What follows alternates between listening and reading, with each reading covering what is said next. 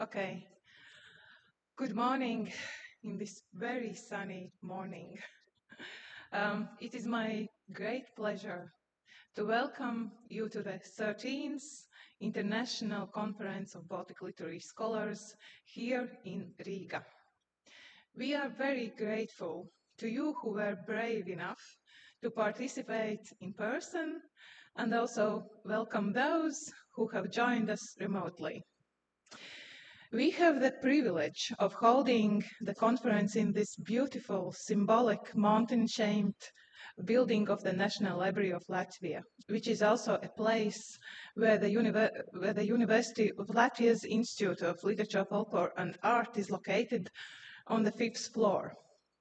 Many thanks to the library, which is our good partner, for the very friendly offer to spend these 2 conference days in the glass flame that makes up the 11th floor and offers a magnificent panorama of Riga Old Town and the Daugava River. I wish to thank warmly the conference organizing committee, particularly my very good colleagues Jānis Oga, Māra Grudule, Benedikts Kalnačs, Dace Bula, Zanda Gutmane from the Liepāja University, our friend Laura Laurušaite from the Institute of Lithuanian Literature, Folklore and Folklore in Vilnius, and Anneli Mihkelev from the Tallinas University, who have put together an engaging program. And we are honored that among us there today is Violeta Kellertas, Professor Violeta Kellertas. The wonderful thing about the Conference of Baltic Literary Scholars is the tradition to organize it biannually in every Baltic state already for 4 decades and always bring a fresh perspective to these discussions. A glance through the list of presentations planned for these 2 days reveals an amazing diversity of the key themes, disciplines, and highlights the current theoretical framework. Especially interesting for me it will be to hear colleagues from Estonia and Lithuania and young researchers from the all Baltic states. And speaking about young researchers, my most sincere greetings to Saulius Vasiliauskas, who defended his PhD last week, I think, last week. And if you haven't noticed yet, the Wi-Fi password here is the 7th heaven. So I wish you a heavenly good impression of a conference, and I sincerely hope you will enjoy both days of presentations, debate, networking, and social program. And thank you once more for your participation. Before I turn over the opening of the conference to the director of the Institute of Lithuanian Literature and Folklore, Aušra Martišiūtė, I would like to read some opening remarks from Anneli Mihkelev, who was not able to come but would love to. So Anneli writes, I remember the 4th International Conference of Baltic Literary Scholars in 2001. It was December in Riga. The topic was modernity and identity in contemporary literature. I was a doctoral student in Tartu University Department of Semiotics, and it was the first year when I have joined with Under and Tuglasa Literature Center. The Baltic cooperation was very important for our institute. After the first conference, there were others. Next was in Vilnius in 2003, and after that was the 6th in Tallinn. We have something in common, the Baltic memory, in December 2005. I remember how we thought the title of the conference together with Lithuanian researcher Silvestras Gaižūnas. He was in Estonia and we had very good discussions, as always when we think about our meetings or conferences, what we have done with Baltics. Benedikts Kalnačs was the main leader from Latvia who had very good ideas and interest in our cultures. If I think about these projects, what we have done together, for example, 300 Baltic writers, then I'd like to say that we must certainly continue. That was from Anneli. Okay, and now I give floor to Aušra Martišiūtė.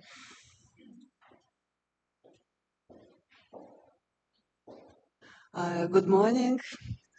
It's a wonderful day and wonderful place for this conference, and I think that our great researchers from various generations will spend 2 days in a very constructive conference.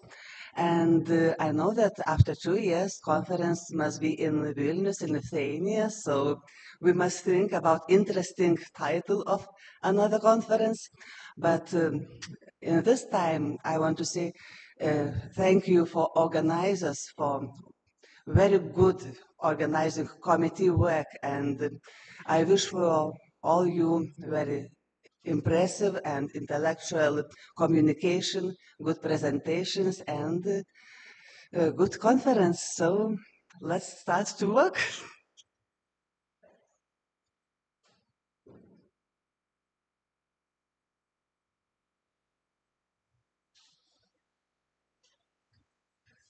Good morning, colleagues. Thank you very much, Mrs. Aušra Martišiūtė-Linartienė. Thank you very much, Eva. And I'm happy to welcome our dear colleagues, Professor Māra Grudule and Professor Benedikts Kalnačs, to give their keynote speech on writing the history of Latvian literature in the Soviet period. Māra, Benedikt, the floor is yours.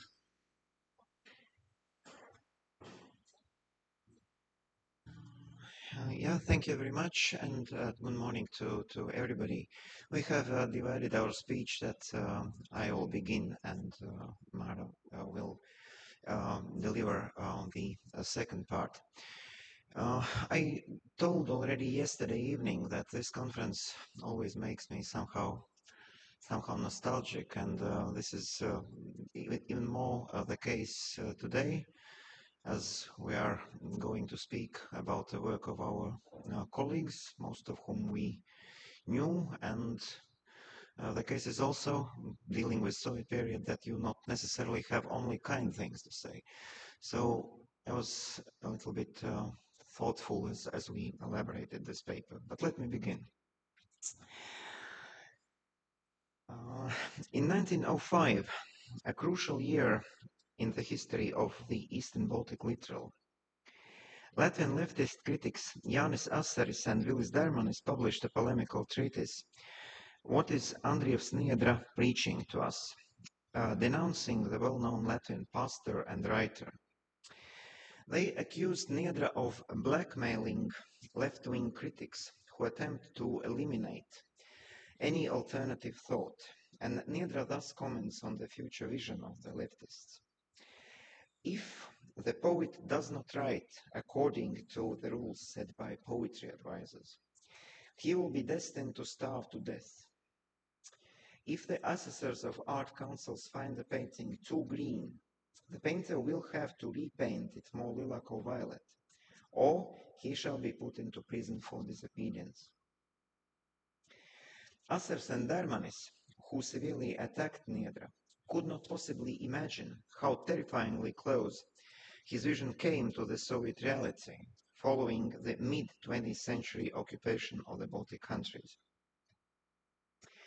It is generally agreed that the most suppressive years were those between 1946 and 1953, followed by a gradual release of the strict Stalinist confines. In this paper, we try to show to what extent this might or might not be true. However, there was obviously not a clearly cut road to the freedom of thought in the decades to come. During the first post-war decades, the main ideological stronghold of power structures was contemporary literature. That was strictly channeled in order to correspond to the moral principles of the self-declared communist society. However, similar rules were also applied to the interpretation of literary history. Characteristically, the choice of authors included in the school curricula was restricted to those directly or indirectly displaying their loyalty to the regime or being retrospectively applicable for such ideological purposes. In his book Latvian Literature Under the Soviets, 1940 to 1975, the exiled scholar Rolf Sekmanis reminds of the main principle of Soviet ideology, that of two cultures in bourgeois society, one progressive, the other reactionary. We take from each national culture only its democratic and socialist elements. We take them solely and unconditionally as a counterbalance to bourgeois culture, to the bourgeois nationalism of each nation. It was along this road that Assars and Dermanis were already moving early in the century. Under the Soviet rule, such opinions acquired the status of indisputable truth.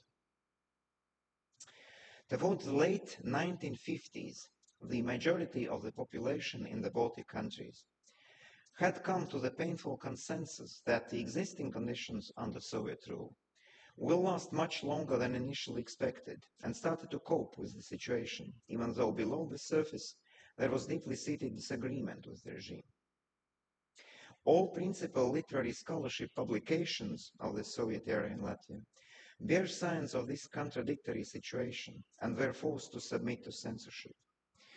In our discussion, we examine some of the main sources of literary history writing, such as the six-volume History of Latvian Literature, published between 1956 and 1963.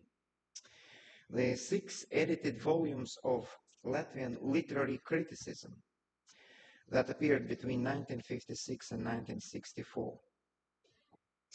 The investigation of Latvian literary criticism of the second half of the 19th century by Elza Knope in 1962.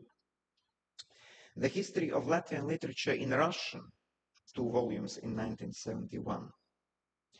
A monograph on the history of the Latvian novel by Ingrida Kiršentāle in 1979. And the history of Latvian literature from its beginnings until the 1880s by Arvids Grigulis, Milda Losberga, and Otto Čakars, published in 1987.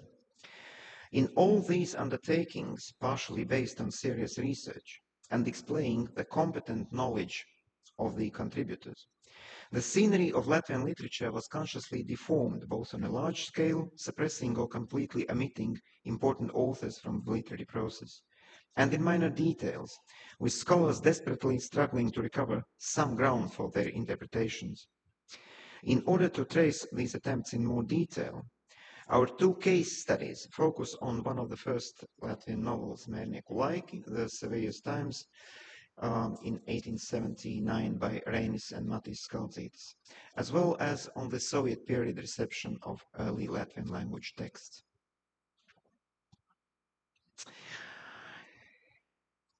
The official theorists of the Soviet regime promoted an extremely narrowed understanding of the concepts first established in the 19th century Marxist philosophy.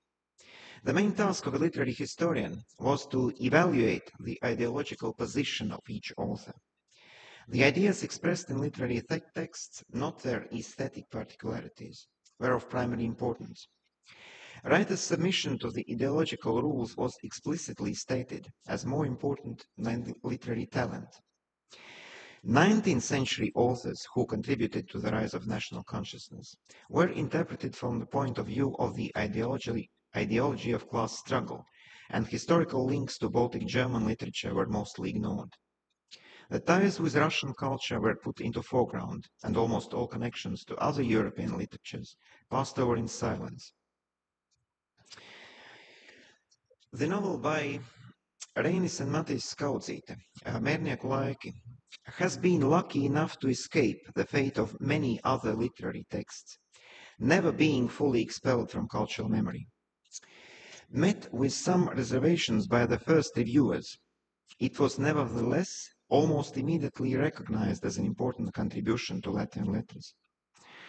The novel enjoyed a public success and was printed in several new editions.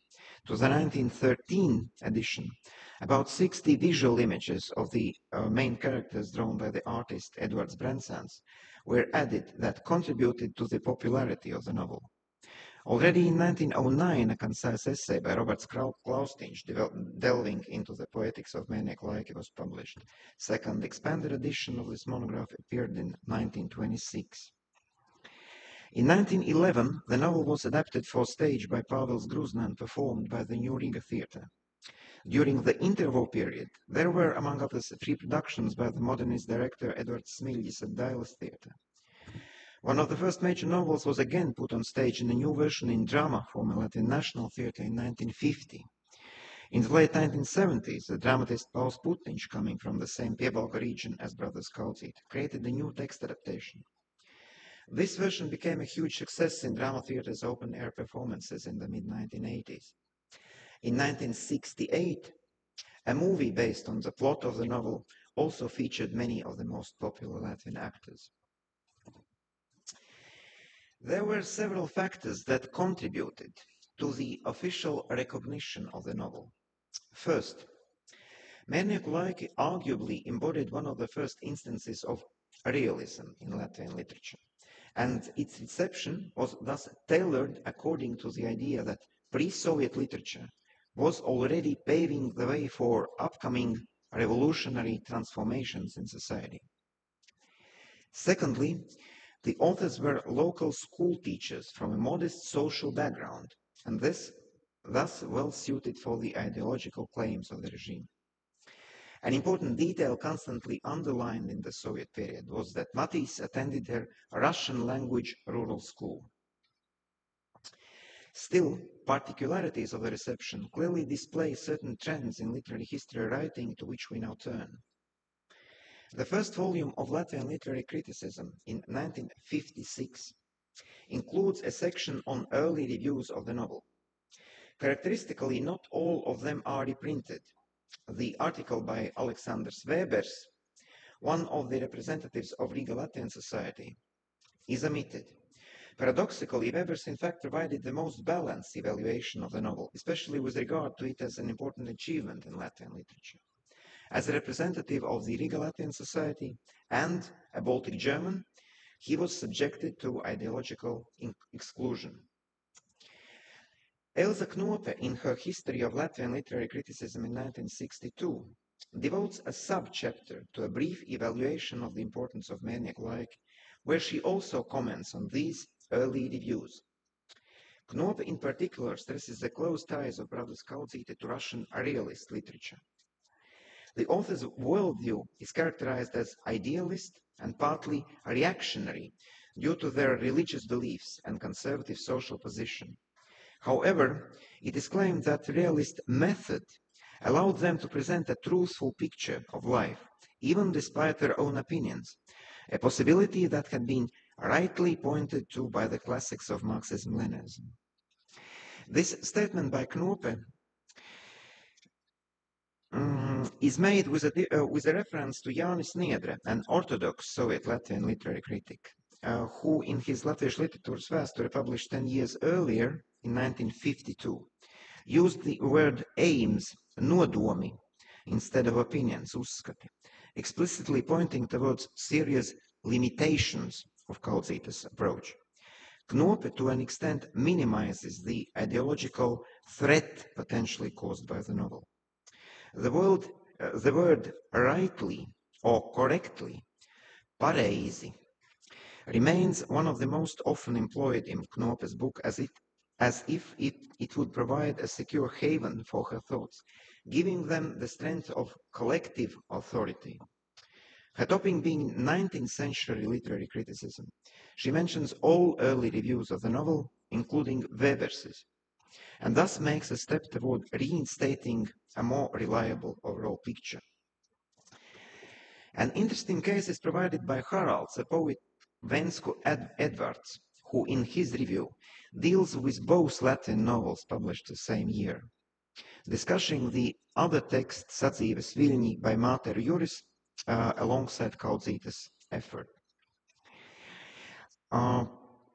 Later, during the Soviet period, Mātas's novel is constantly pushed out of the literary reception, and the early reviewer, Pensko Edwards, writing in 1879, is thus, in the eyes of Knope and many others, right to condemn his novel, while also denouncing the influence of German popular literature, especially novels by Eugenie Marlitt. However, Knope does not accept reviewers' remarks with regard to the good understanding of the novel genre by Mātas, and states instead that the reactionary ideological stance of the author makes it virtually impossible for him to create realistic characters. In passing, Knope also criticizes Kaudzītes for their use of some elements of popular literature that adds picaresque features to Mērnieku laiki.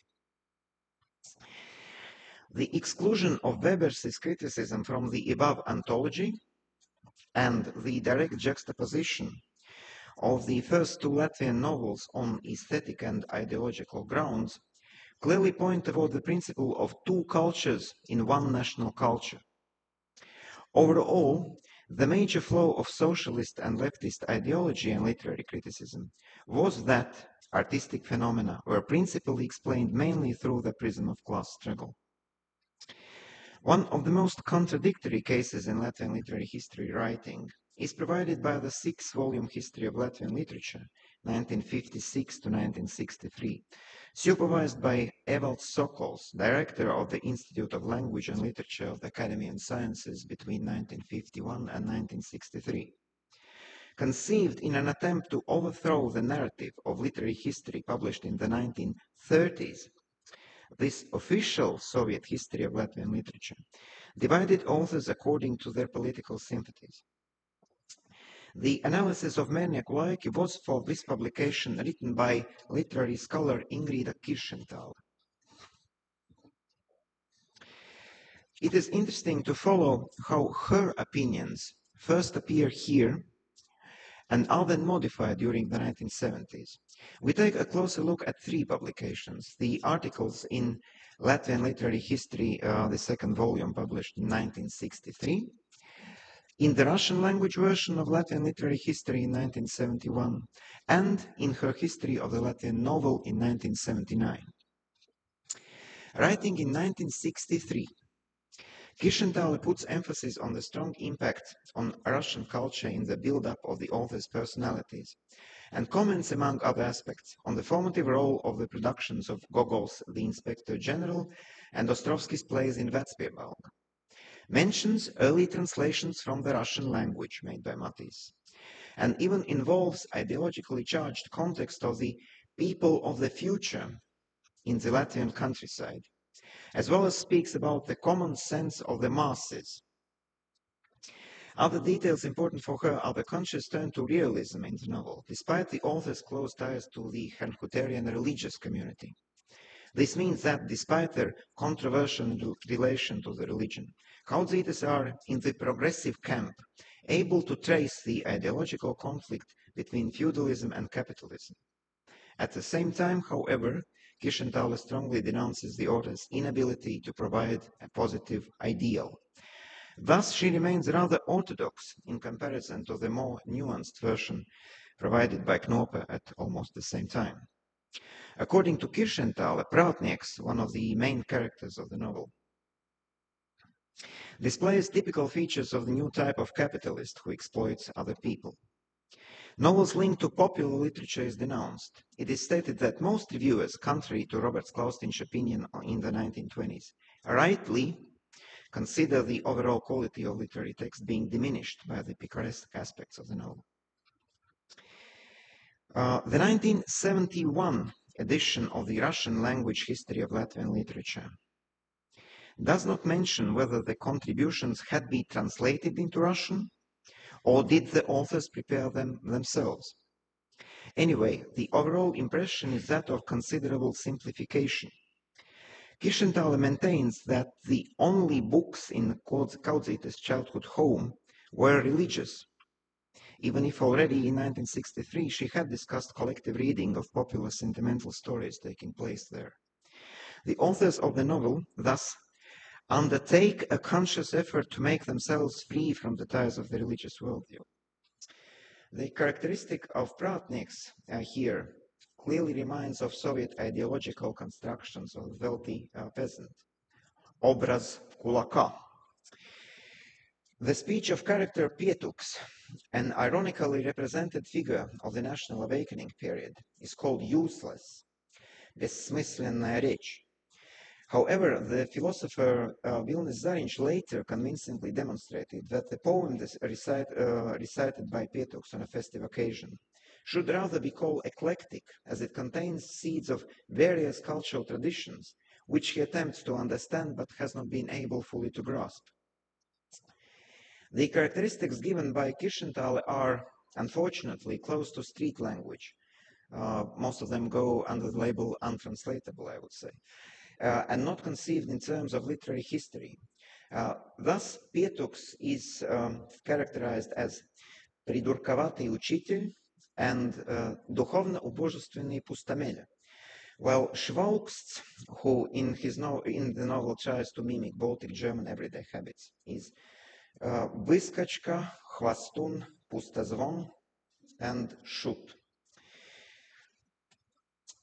The background of Kirchenthaler's 1979 history of the Latvian novel is more theoretical. There she introduces the concept of panorama novel, involves a comparison to Cervantes' Don Quixote. Theoretical contexts become broader, and apart from the traditional Soviet period references to the 19th century Russian critic Belinsky, German theorists Georg Wilhelm Friedrich Hegel, Friedrich Schlegel, Friedrich Spielhagen are involved, while theoretical approaches of Mikhail Bakhtin are contextualized as well, with a special emphasis on the novel as the art of the present. However, this is not a straightforward development of a more nuanced approach, while some of the characteristics paradoxically become even more ideologically charged.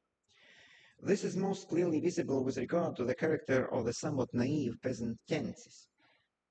He is described as silly, superstitious, talkative, and funky.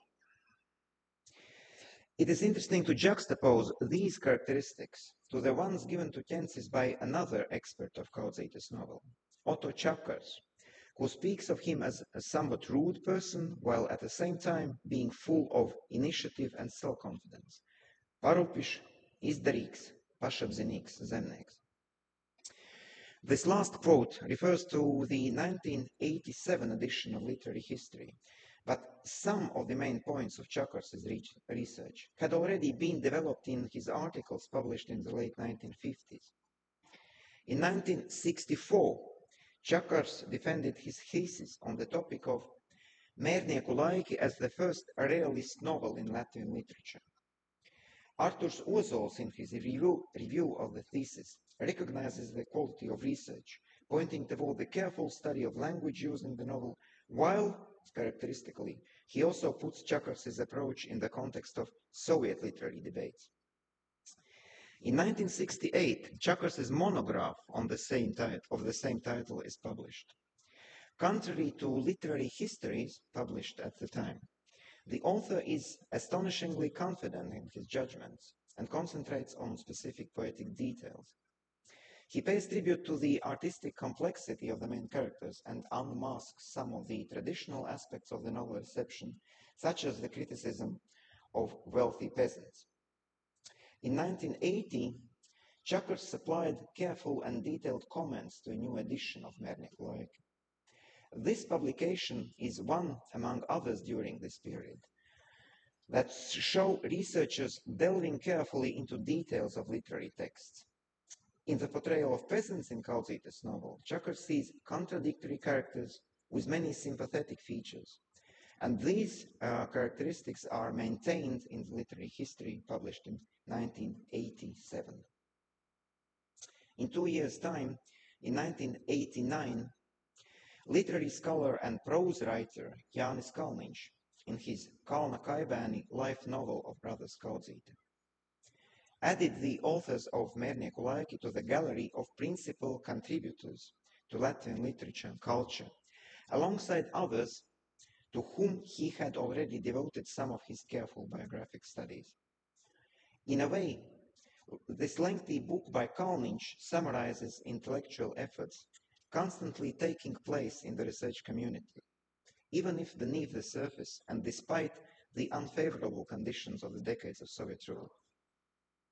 But on the other hand, we should not ignore the fact that Kalnačs, in his capacity of the director of the Institute of Language and Literature in the 1970s, was also the main editor of the above Russian language history of Latvian literature. Unfortunately, and highly regrettably, not everybody in the generations of scholars working at the time, and not on all occasions, found an opportunity and courage to express his or her true sentiments and opinions.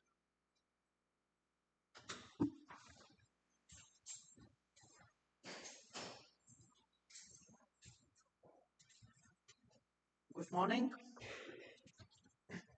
So, I'll speak about the reception of early Latvian texts in Soviet Latvia and in exile.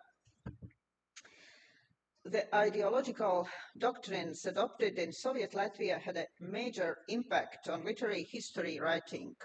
For the immediate aftermath of the war, they prescribed an almost complete omission of comparative approach to literary phenomena and determined an extremely selected choice of authors allowed to be included in literary history. This had a severe consequences, especially because the creators of early Latvian literature had been Baltic Germans. Many 19th and 20th century Latvian writers could also not be linked to the proletarian or so-called progressive literature and were omitted from our views of Latvian literature. Under the sway of the communist ideology, Latvian culture for decades lost almost all connections to Western European traditions and an awareness of the inner logic of aesthetic transformations in literature as an art form.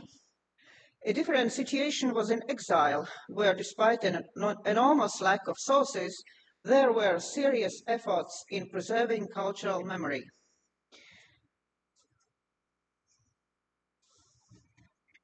The reception of the Bible translation was among important factors in the identity construction of Latvian exiles.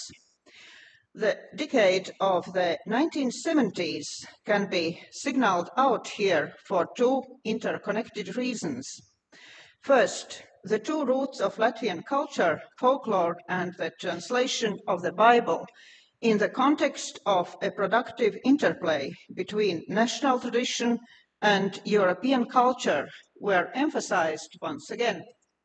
In 1974, a facsimile of the first edition of the Bible in 1694 was published. It was accompanied by the studies of the personality of the first translator, Ernst Glück, as well as a monograph of the translation of the Bible by the exile historian Ernsts Dunsdots.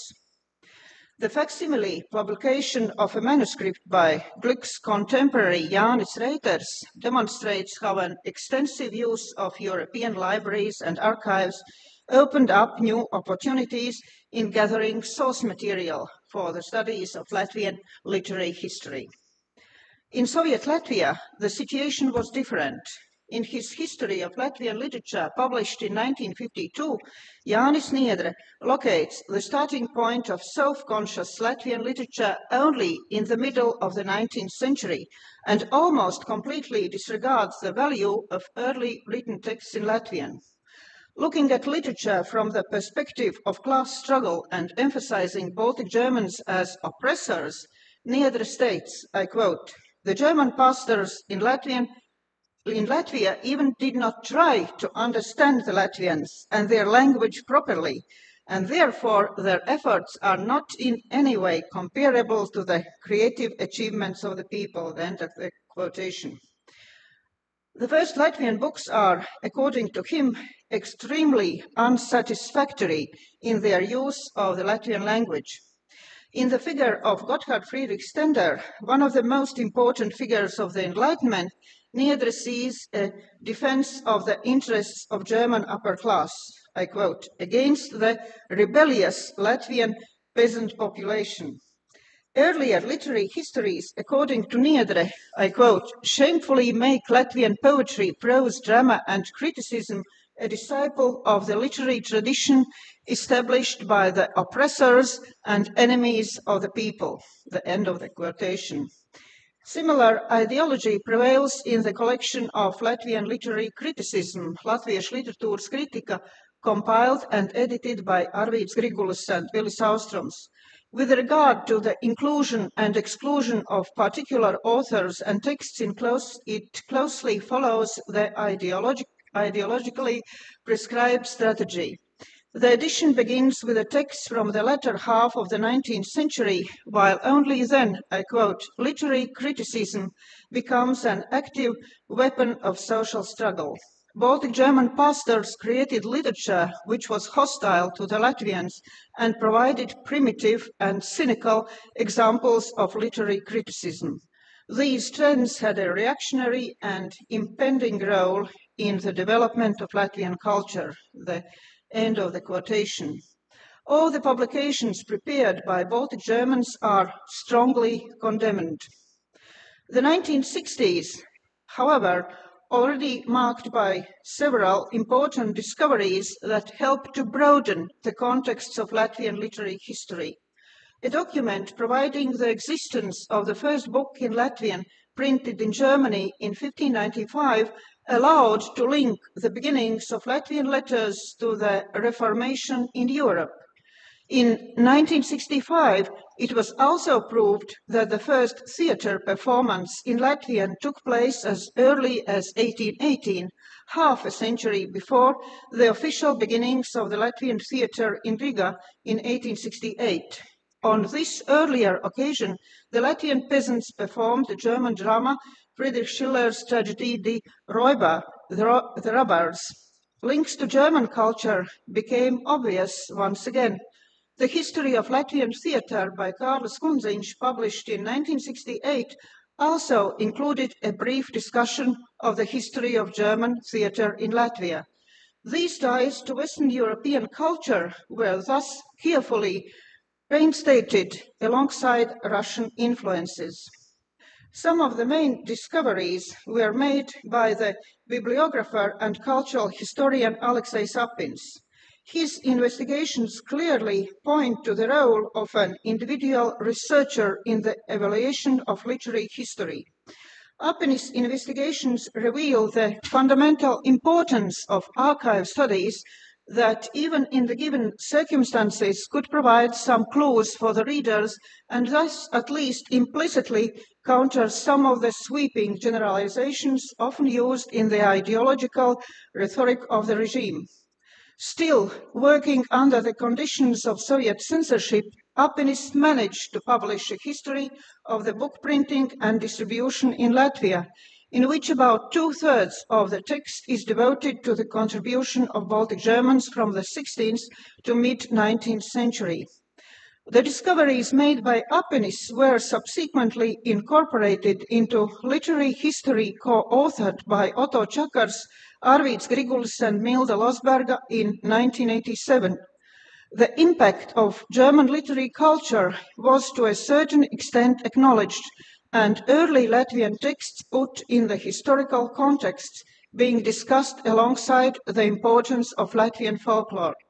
This re-evaluation was even extended to an inclusion of religious texts into literary history. The 1980s and 1990s continued with bringing two separate discourses of literary scholarship in exile and in Latvia closer together. One example is the scholarly interest in the personality of Ant Gluck, who became the subject of study of Konstantins Karulis in Latvia and of several Latvian scholars in Germany and even Russia. Historians and literary scholars from Russia, Sweden, Latvia and Germany doing research on Gluck and his contribution in education, linguistics, literature and theology met for the first time to his 300th anniversary in Halle in Germany in 2004. In the last 3 decades, several books on Glick and his creative work have been published in Russia and in Germany. In this paper, and conclusion, in this paper, we followed the setbacks that Latvian literary criticism of the Soviet period had to experience, while also pointing towards such gradual improvements as more nuanced interest in cultural history, the importance of careful analysis of literary text, as well as the gradually diminishing level of ideological rhetoric. Only during the post-Soviet era, however, it was possible to bring together an interest toward cultural history and the methodology of European humanities. From 1990s, publications in literary monthly Karoks paid attention to new methods of literary scholarship, and books on literary theory followed. Viktor Sivbulis published fragments of translation of some literary theorists from the West, supplied by his own comments and evaluation of different approaches. An important re-evaluation of Latvian literature was provided by Guntis Berelis in his 1999 monograph Latvijas Literatūras. The international context of Latvian literature had also been strengthened by new translations into other languages. Importantly, among these translations is also a German language version of Mērnieku laiki by Valdis Bisinieks, one of the most instrumental figures in promoting the close ties of Latvian and German literature. Clearly, a discussion of 21st century literary criticism in Latvia is beyond the scope of the present paper. We just want to point to the possibilities opened up to scholars in the humanities, especially important for those who themselves had experienced the ideological pressure of the Soviet rule. Therefore, we round up our talk with another opinion expressed in the early 20th century by literary critic Jānis Asars. Writing about the German dramatist Friedrich Hebel in the context of 19th century literature, Asars denounced the movement of young Germany, Junges Deutschland, for putting the importance of political views of the authors above their ability in art. Unfortunately, it was the slippery path that Asars himself undertook some years later. Much more dramatically, similar views became the basis of an official state ideology during the Soviet era, stretching over several decades of so-called proletarian dictatorship that significantly changed the cultural scenery in Latvia. Thank you for your attention.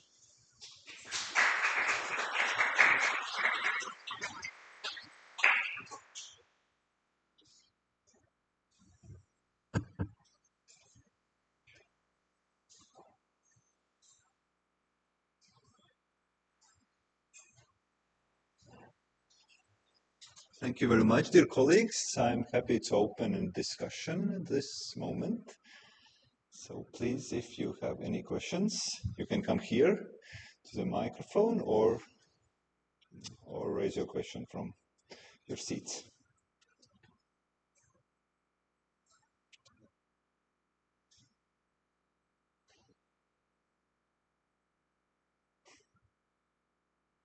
Any remarks from our Lithuanian colleagues, maybe?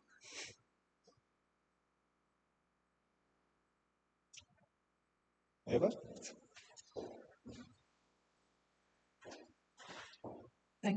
Thanks, both of you, for your lecture. I know that your research is part of a fundamental project, which is still ongoing. Would you like to comment briefly on this project? I think it includes also maybe Estonian, Lithuanian literature or not?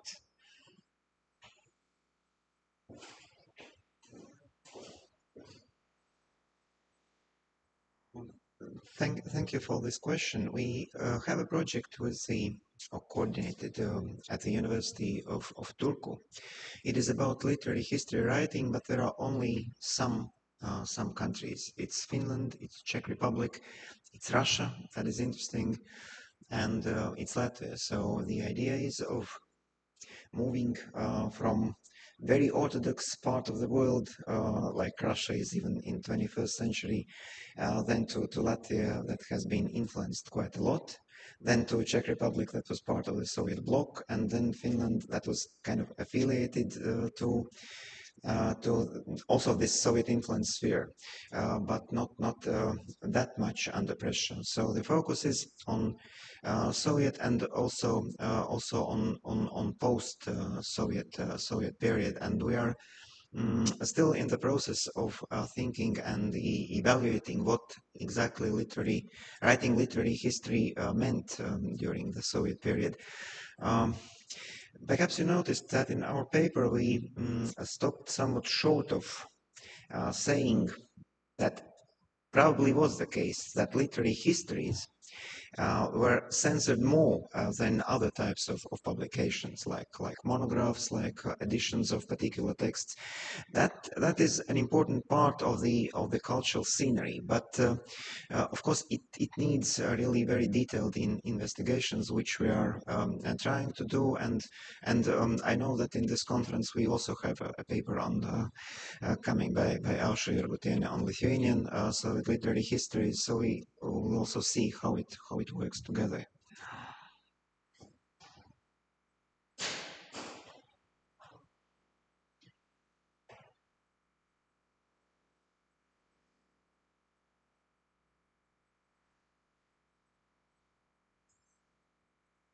So thank you for your interesting paper.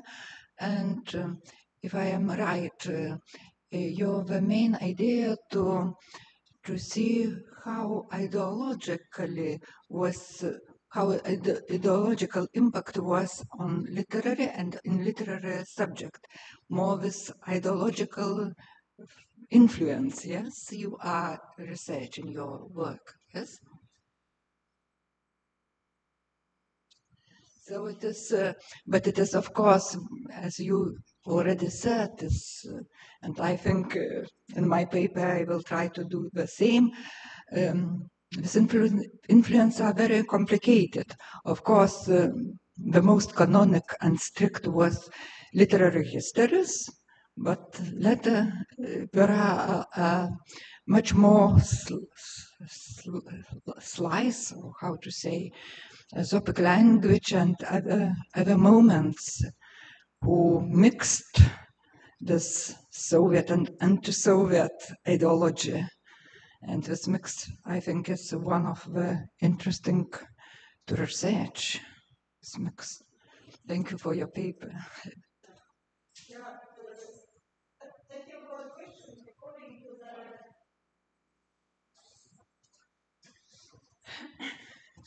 Yeah, thank you for the question, and thank you for the remark. According to the early period of investigations of the early period of Latvian literary history, that's a complicated case, because the investigations were going on, as I have already said, and there were also important investigations in exile, not to be ignored at all. And so the literary scholars in Soviet Latvia have had to combine their knowledge about the novelties in the investigations of literary history with the ideology. I'm happy to say that in the 80s, at the end of the 80s, the situation more or less changed, and this literary history of 1987 was really a very good book, and the students are using it still. A little bit of some ideological ideas at the very beginning, but more or less the facts and also the comments on the early texts are in their place. Thank you. And I'll add just briefly, the project we are speaking about is called The Politics of Literary History Writing, so it's really about this ideological pressure. On the other hand, on a lot of occasions, when you go into details, you see that it was also a matter of choice. And for example, if you remember these characteristics given by Kirchenthal, a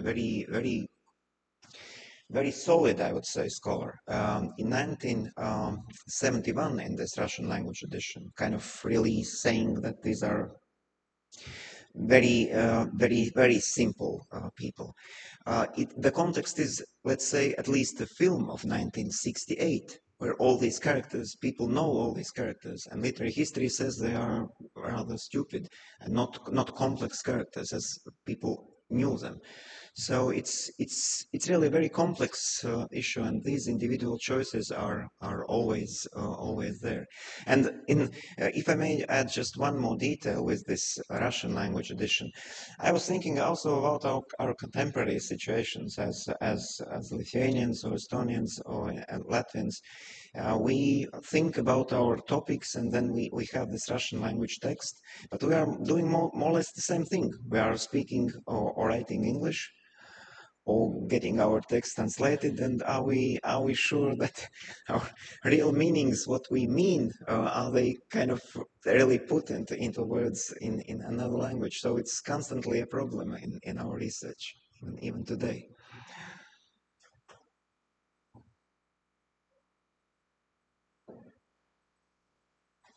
Thank you very much. Any more questions or remarks? If not, then thank you. We can head directly into our first coffee break then.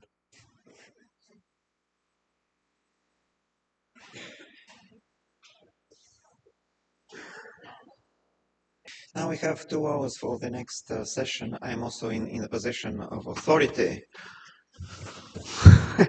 But basically we have half an hour for each paper, including discussion. Now, I would suggest that we try to keep it at about 23 minutes maybe, so we have time for discussion. And I think we ask questions after each paper. So, Aušra, Jurgutienė, Lithuanian Institute of Lithuanian Literature and Folklore. Please, Aušra.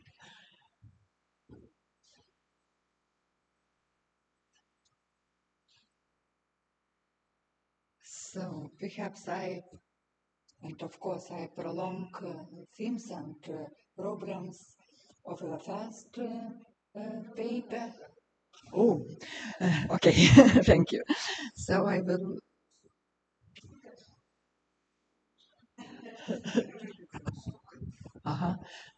Okay, thank you.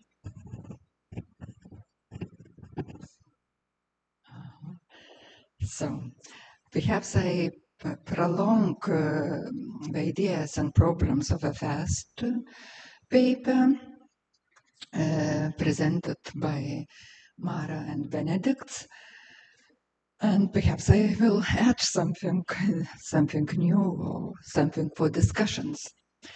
So my paper, The Call to War in the History of Literature.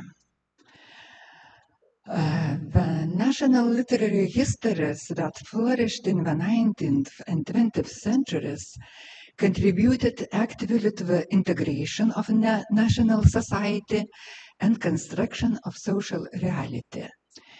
During the Cold War, 1946-1991, the world was divided into 2 opposing military blocs, the capitalist West and the socialist East.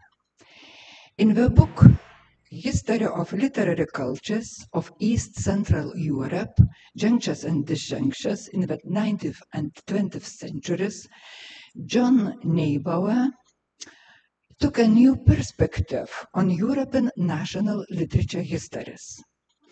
He highlighted their multicultural complications and, in addition to positive effects, stressed the negative, isolating features of national history, which fostered hostility towards national minorities and neighbors.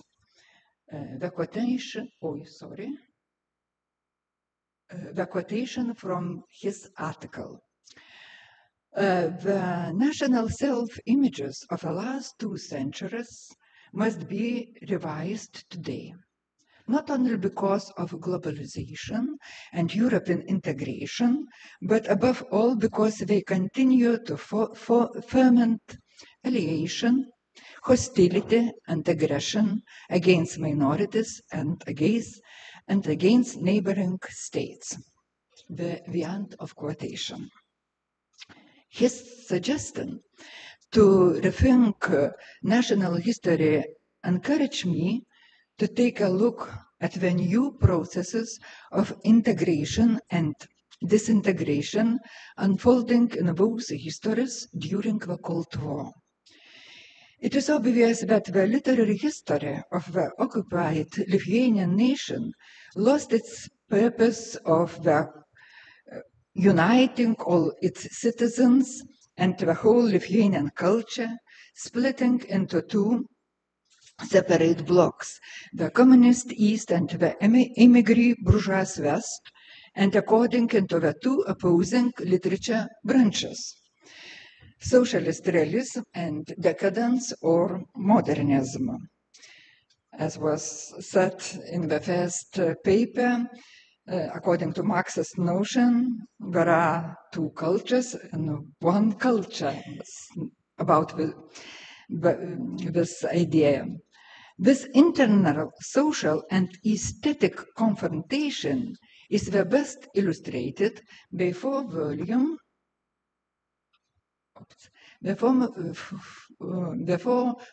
academic history of Lithuanian literature edited by Kostas Korsakas. It covers literature from earliest writing, the 14th century annals of Lithuania, to the latest literary publications in 1967. It was written and published between 1957 and 1968 and composed the periods of both Khrushchev thaw and Brezhnev stagnation. 10 years later,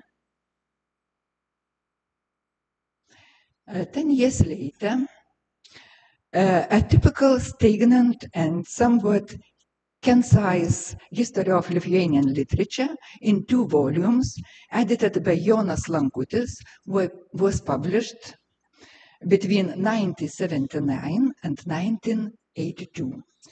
The ideological and methodological structure of its narrative remained the same as that of a history edited by Korsakas. This history clearly shows that during the Cold War, there was no fundamental break in the historiography of the literature of the thaw and stagnation period.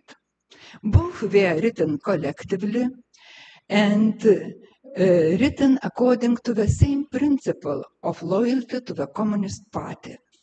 The others literature, that is the latest, the best works of emigre writers and poets, was not included in either of these literary histories.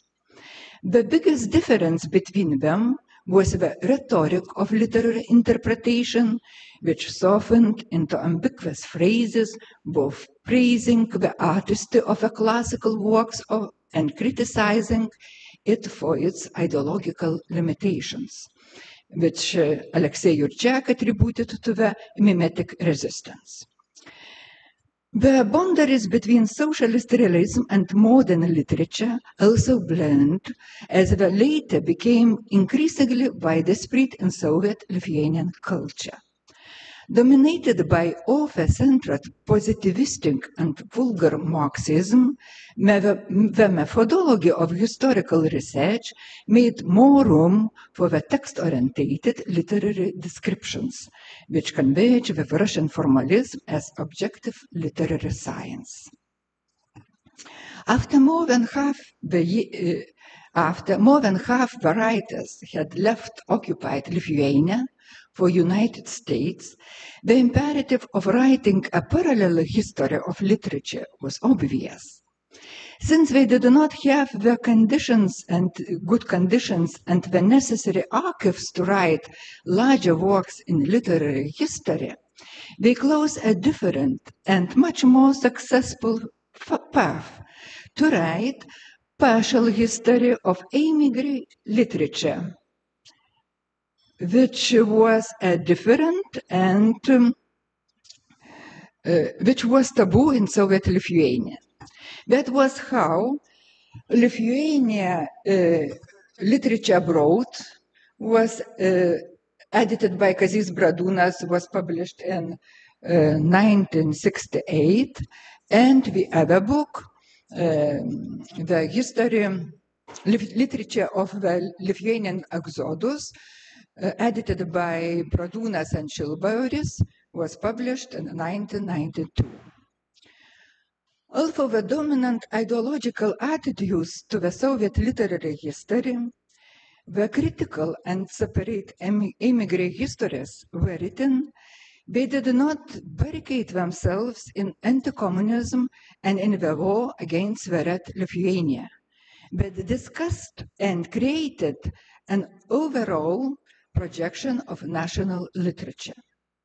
In his article, A Comprehensive Look at the Literature of Our Exodus, Juozas Girnius formulated the most important perspective for the future of Lithuanian literature, cherished by numerous immigrants in the future.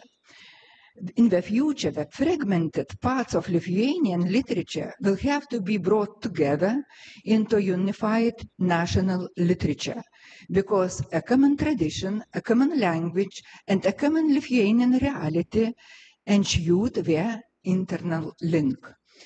And I want to present the quotation from this article. Lithuanian literature was split into the currents of the enslaved land and the free world. Because of entirely different circumstances, they both developed at different directions. But equally, integrally, they both belong to our nation and ultimately form a single whole, even though there is a deep internal tension within this whole. Yet, basically, both at home and abroad, who are not they and we, but the same we, the children of the same nation, feast by centuries. The end of quotation. This was also the idea of second literature of the Lithuanian Exodus, which was started to write in 1983 and published at the beginning of independence in 1992 as a supplementary third volume to Soviet literary history edited by Lankutis. The quotation from this history. The work as now appears is the third volume of the two-volume History of Lithuanian Literature published in Vilnius. However, the structural plans of both volumes have not been followed here.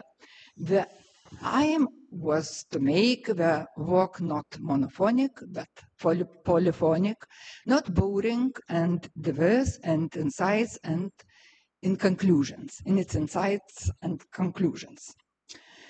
Let this book not be pretension parting of the way, but just doing what could not be done in Lithuania for a long time, bearing in mind, above all, that just as there is only one Lithuanian language, so is there only one Lithuanian literature. Criticizing the censored and disciplined interpretation of writers in Soviet literary history, the diaspora openly expressed the goal of integrating national literature, which could not be made public in Soviet historiography. And the histories of immigrant literature were written in a similar spirit to the one that prevailed in the Santara Šviesa organization, founded in the United States about 1960s. It set the task for the Lithuanian diaspora to turn its face towards Lithuanian. Although it was impossible to publicly express such national integrative expectation under the conditions of occupation and totalitarianism, Soviet writers and scholars secretly read and circulated the works of the diaspora of their trust friends. They took a secret interest in its criticism and its literary journals, finding a lot of what was close to their hearts and minds. In discussing Neubauer's critique to the closed nature of history of national literature, the opposite must be said. Due to the geopolitical impact of the Cold War, it was separated into two very different narratives and became alienated from itself. Integrated national literary history, as we see from examples, existed only in vision as a future projection. Opposing geopolitical forces also had a strong impact on all Soviet comparative historical research and in comparative literary studies. As opposed to the diaspora, a yet unset confrontation of Eastern and Western orientations emerged in Soviet comparative literary history and in literary history. Primitive studies of Russian literary influences on Lithuanian literature prevailed. Kostas Korsakas, director of the Institute of Lithuanian Language and Literature, was the most active propagandist of such ideological comparative studies. In his books, The Friendship of Literatures and Literary Contacts, he demonstrated to all literary scholars how the newly matched innovative direction in Lithuanian literature, the phenomenon of Soviet literary friendship, should be researched by subordinating it to Central Russian literature and literary studies and to the idea of building of communism. After the collapse of USSR, Vytautas Kubilius voiced his negative view on this tradition. Yes.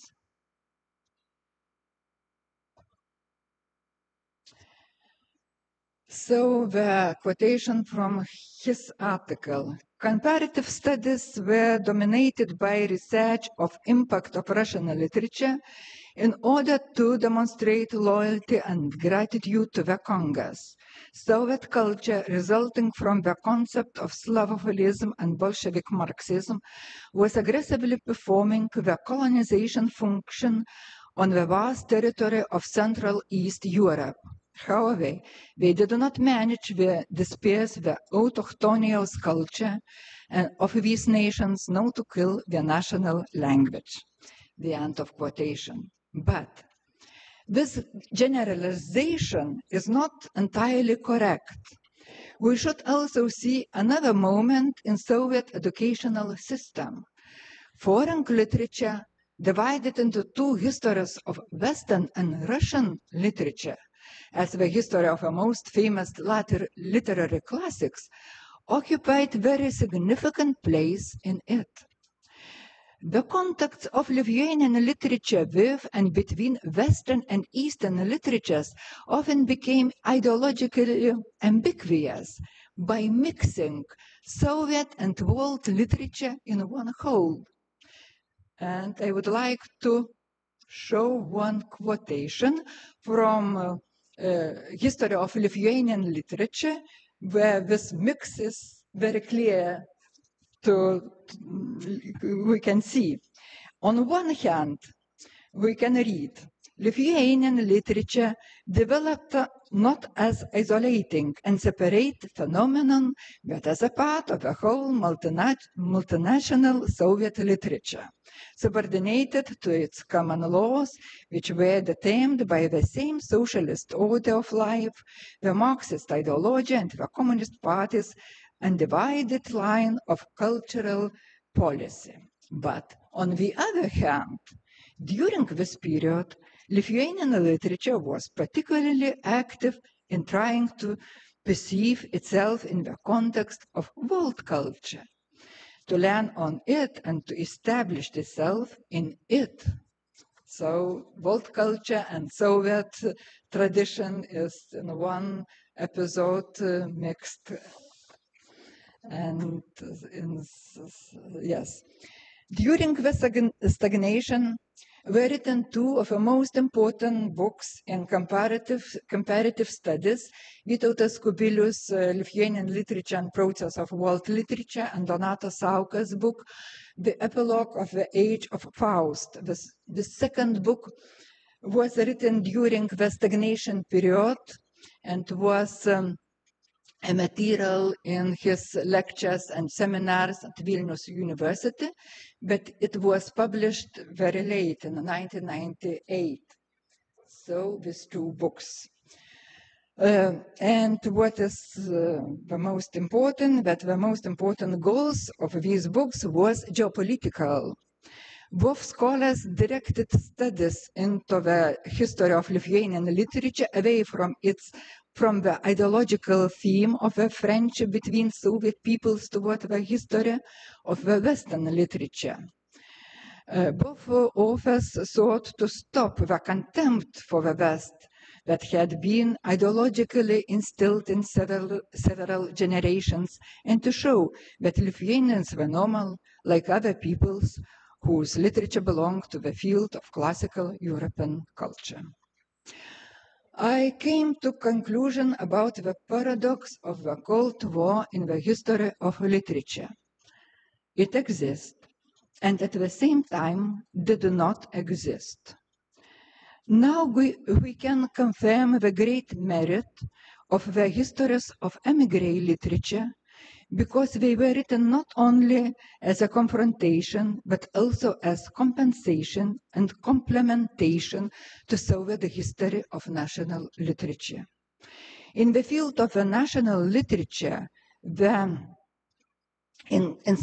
incitement class struggle was much more stronger in the Soviet literary histories, which were influenced by totalitarianism and censorship. However, the scholar from the Soviet bloc, Kubilius, wrote 20th century literature after they re-established the country independence.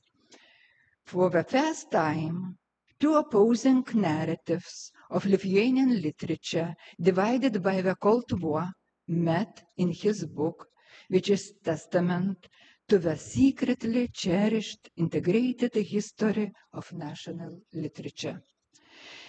The volumes of the literary history, written on both sides of the Iron Curtain, form a paradoxical, integrated picture of national literature, which still awaits a greater debate and more analytical assessments. Thank you for attention.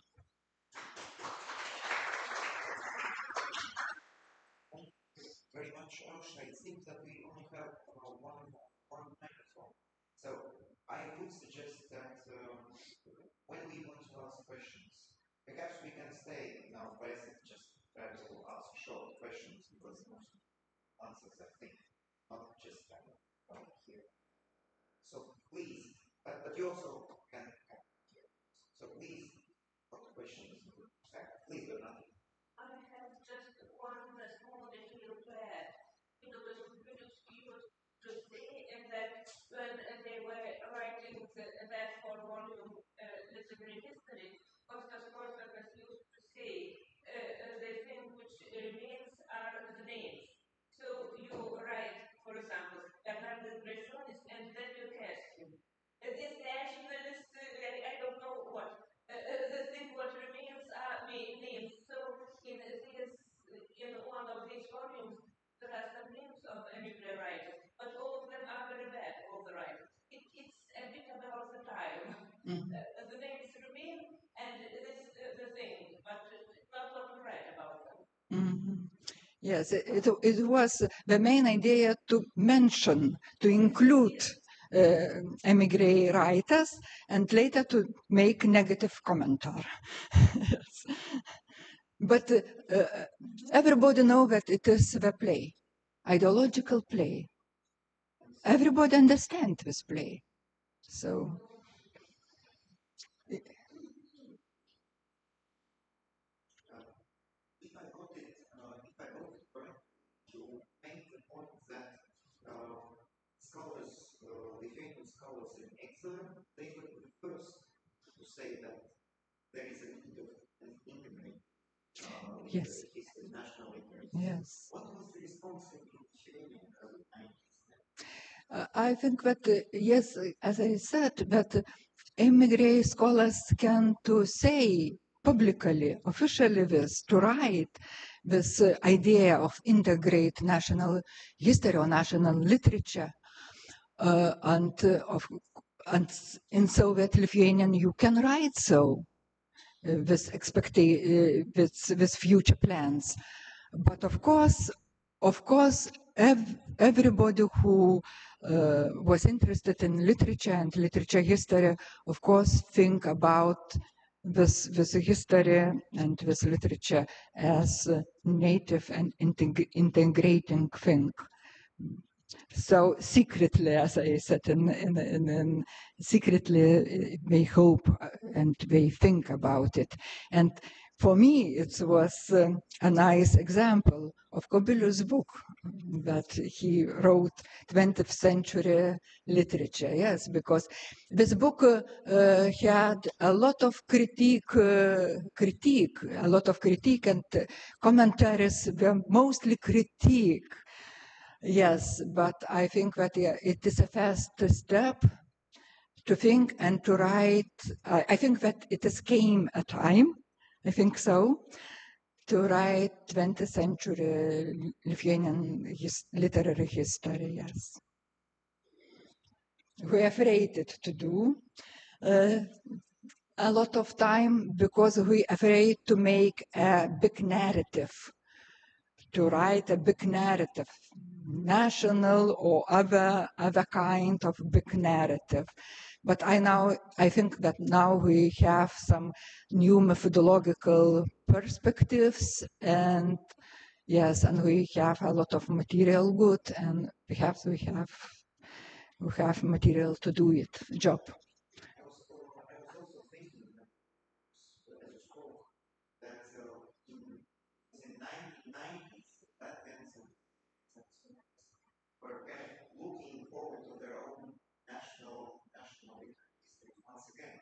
And it all of a sudden it was completely different sentiments in the West. And of course, the references Armstrong book is literary history possible from 1990. Yes.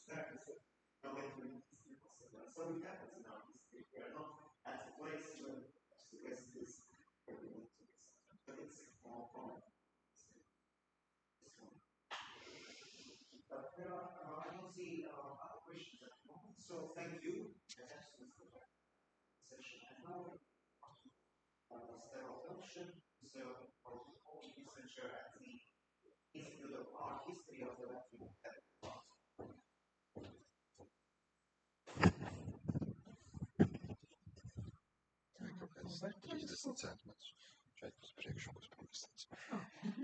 Okay.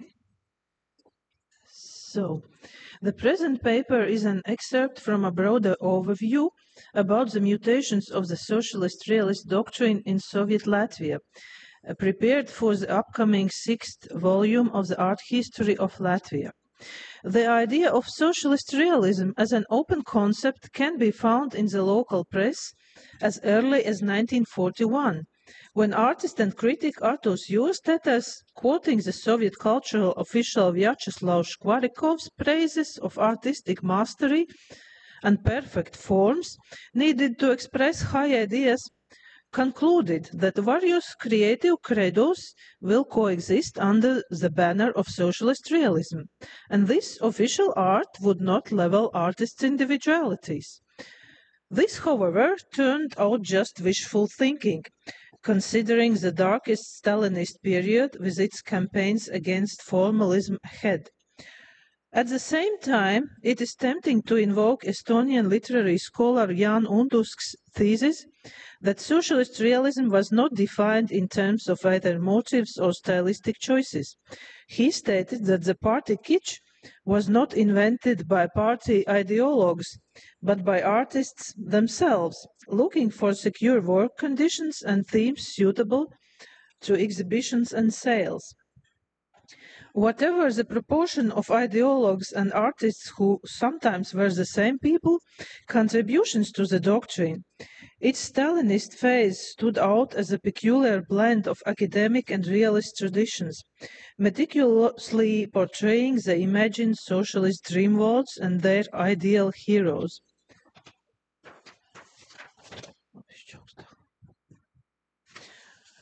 The late 1950s, known as the Khrushchev's thaw, brought partial liberalization and exoneration of modernism into Latvian thinking on art. After Stalin's death, first recognitions of the artist's individuality and subjectivity, as well as the diversity of styles and genres within socialist realism, began to appear in such all-union periodicals as Pravda, Novi Mir, Iskustva, and others.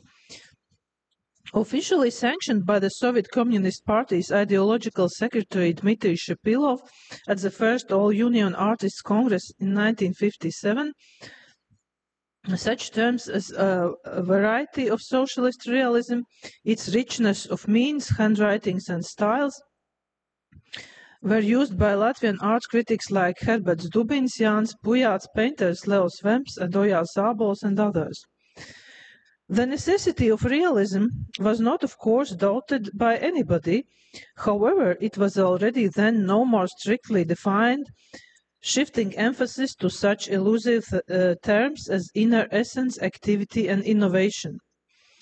However, in the early 1960s came with a new tidal wave of ideological supervision. Conservative circles in the USSR got scared by widely resurging interest in Western art. The so-called Manege affair, Nikita Khrushchev's scandalous rant invoking sexual deviance against modernists at the 30 years of the Moscow Artists' Union exhibition in Moscow Manege Exhibition Hall, began a campaign denouncing formalism and reverberating through all Soviet republics. Khrushchev's tirade at the 8 March 1963 meeting of party officials with representatives of literature and art, musing about filthy daubing that could be made by any donkey's tail, was published in Latvian, as was the Communist Party Secretary Leonid Ilyichov's later report, criticizing formalism, abstractionism, and decadentism supported by the Soviet people's ideological enemies. The message was eagerly taken up by some local ideologues. Stage designer Artūrs Lapiņš was among the most active, criticizing, for example, block-like people with eyeless and noseless faces, lacking the qualities of alive and inspiring heroes, ideal examples of the new people already in 1961, before the Manege affair. That indicates that the scandal was actually an episode of a broader tendency. Actively looking for formalism in the works of their colleagues were also, for example, the painter Vladimir Kozins and the graphic artist Valdemārs Valdmanis, who denounced lack of ideas and professionalism, leading to abandoning of realism and elements of abstractionism in the early 1960s. The so-called harsh or severe style in art that has today been already conceptualized as a version of socialist modernism, retaining ideologically charged subjects but allowing to explore color, texture, rhythm, and other formal elements, was regarded in the 1960s as a monumentally decorative trend, acceptable to some degree, but at the same time threatening to inhibit the psychological expression of images, introduce schemas, and align appropriated forms, lacking inner depth and freshness in the perception of life. However, in the following era ruled by Leonid Brezhnev, neither art nor art writing could be returned to the earlier neo-academic Stalinism. Acceptance of a broader spectrum of formal means, and at least some pre-Soviet traditions of Latvian art, had already taken root. The task was to subsume an ever wider selection of phenomena, under the obligatory umbrella of realism. Art critics tried to maneuver between objections against the bygone naturalism and too radical modernization of form. Reflections of spiritual depth and inner activity as the indicators of good art allowed for a variety of formal manifestations. Particularly interested in this issue was the aforementioned critic Herbert Dubins, who continued to defend the associative imagery in the 1960s, deemed suitable for the expression of communist ideals. Theoretically more elaborated ideas about socialist realism as an open, dynamic, etc. system emerged in the USSR during the early 1970s, codified in literary scholar Dmitry Markov's publication Theoretical Problems of Socialist Realism, and officially sanctioned by Brezhnev's speech at the Conference of European Communist Parties in 1976, where he claimed that socialist states are not closed societies. Our doors are open to everything that is truthful and honest, and we are ready to widen contacts as far as possible, using the favorable conditions given by the reduced tensions. However, it was also emphasized that openness does not include propagandists of war and anti-Soviet agenda. In Latvian art writing of the time, most publications similarly embraced constant development, diversity, and change in socialist art, claiming that principles of socialist realism should not be seen as a restrictive code of regulations. Who were the authors voicing such ideas?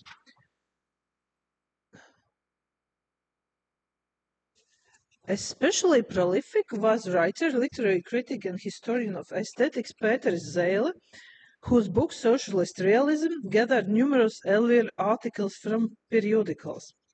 As one of the leading promoters of the Soviet ideology, he nevertheless managed to leave that chapter behind and take up meticulous cultural and historical research of his native region of Latgale after 1991. Zēle deserves to be seen as the main figure who Latvianized the late phase of the doctrine of socialist realism, deftly compiling ideas of various Soviet authors like Dmitry Markov, Sergei Petrov, German Nedoshivin, and others, and adding examples from Latvian literature, music, theater, and also visual arts. The doctrine's diversity, openness, and dynamism were especially emphasized. For example, I quote, "The principles of the socialist realist method aim at creating artworks whose artistic value results from a synthesis, is diverse, and able to perform multifunctional tasks." Zēle criticized the interpretation of socialist realism typical of the 1940s and 50s as one-sided, mechanical, and schematic, calling art a dynamic system that exists in transformation and development. Trying to separate his approach from structuralism, Zēle asserted that the latter was static and formal, while the dialectic systemic method treated its elements, quote, "in mutual relations, interactions, subordination, and dynamics," end quote. In the chapter most related to the local Latvian context, he was largely positive about the realistic directness, monumentality, romanticism of youth. At the same time, socialist realism was said to be not content with the predominance of some particular style or trend. Therefore, the 1970s, according to him, had brought differentiation and branching. Quote again, "intellectual and analytic, associatively symbolic, metaphorically poetic, romanticist, monumentally decorative, journalistic, and other trends and stylistic turns complement each other, intersect, and often get synthesized." So here's a panorama of the visual arts of the time. At the same time, Zēle also attempted to define the shores of socialist realism to avoid the merge of its openness with the still despicable modernism. Quote, "Not openness towards all winds, not ideological and aesthetic diffuseness without shores, but precisely the exact outlines of the socialist worldview and socialist humanism secures the new methods, inexhaustible resources, end quote. Following some Soviet authors, Zēle too made reference to the once famous opus of the French communist author Roger Garaudy's realism without shores, whose main tenets proved too dangerous. Zēle, however, does not explain how exactly these exact outlines of the socialist worldview had to be detected. Contemporary readers may find it hard to see these passages as anything but totally obscure musings. While Zēle was probably the main author speculating about the openness of socialist realism in visual arts, others deserve mention as well. One of the most prominent and prolific art critics and art historians of Soviet Latvia was Rasma Lāce, who also used rather similar language in her exhibition, reviews, and theoretical essays. She claims that the increasingly open and diverse socialist realism still should not be confused with modernism, and their similarities are just superficial. Quote, elements reduced to absurdity are taken over from modernism, but they are purified of the modernism's reactionary structure, and being an end in itself, now revealed as means of expression rooted in the earliest realist system of fine arts, end quote. Nature and the ever-changing life were said to liberate the artist from slavish subservience to any canon of a narrow manner, style, or trend. Lāce continued in another article that style, quote, style is not only unity but also diversity. Several stylistic systems which are not antagonistic can develop on the same ideological basis. The art of socialist realism is an example of such a variety of styles or stylistic diversity, end quote.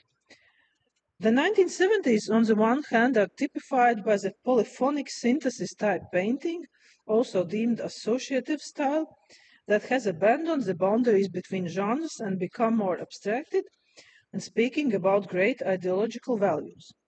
On the other hand, there was the analytical trend that focused on in-depth studies of some particular phenomena. The high quality of style, according to Lāce, is secured, quote, by significant social and ideological satiation, end quote, which is threatened by the passivity of thought and reluctance to give up one's favorite manner and coloring to benefit the work's content. Artists commonly did not engage much in theoretical speculations, but there were exceptions. One example was the painter Pēters Postašs, an adherent of largely realistic motifs laced with certain modernist influences, who presented a paper at the Second Soviet Latvian Culture Seminar in Turku, Finland in 1976. It was published in the newspaper Dzimtenes Balss, formally issued by the Committee for Return to One's Homeland, but actually supervised by the KGB, and addressed to Latvians in exile. According to the memoirs of Imants Lešinskis, editor of Dzimtenes Balss and a double agent for the Latvian KGB and the CIA, who defected to the USA in 1978, Postašs was among the most active members of the art section at the Latvian Committee for Compatriots Abroad. Although many of Lešinski's statements are now difficult to impossible to prove, this task of presenting theoretical problems of Latvian art in Finland seems to corroborate this description.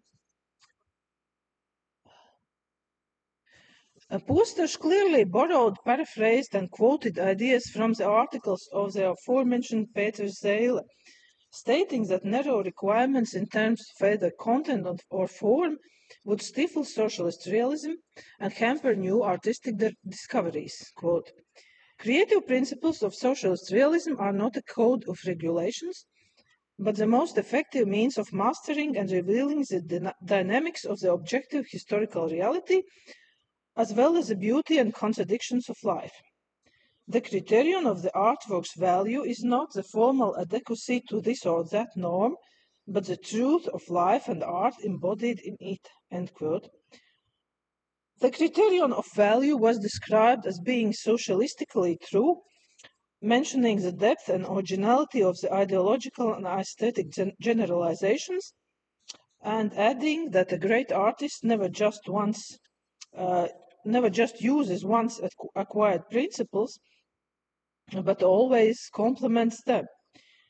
However, deformation in modernism and realism was said not to be the same.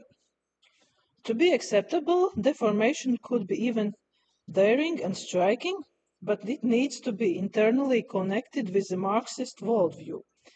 However, the reader of today is clearly puzzled how exactly to verify the presence or absence of this socialist truth or Marxist worldview. These and related questions pile up in attempts to interpret the legacy of such bygone ideological constructs. Russian scholar Lyudmila Budakova, in her article dedicated to the 100th birthday of Dmitry Markov, emphasized that his open conception did not save socialist realism, but literature itself, or more broadly, creative arts in general, allowing it to develop ever more freely, maybe even against the will of those who propagated this conception. There could be indeed this element of helping the arts to some degree. At the same time, one can notice that by the 1970s and even 80s, the idea of open socialist realism was largely promoted by authors having a high and secure status in the Soviet system, and in no way willing to adopt or challenge it too far. Surely, the open conception thus is seen as the adaptation of a theory to the practice.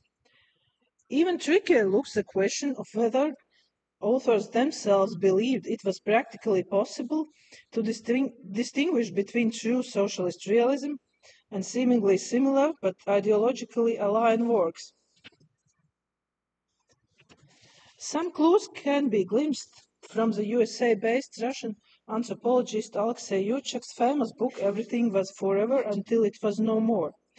According to him, the literal meaning of what was said in votes, speeches, reports, slogans, meetings, parades, elections, etc., did not matter much after all. Quote, it became increasingly more important to participate in the reproduction of the form of these ritualized acts of authoritative discourse than to engage with their constitutive meanings, end quote.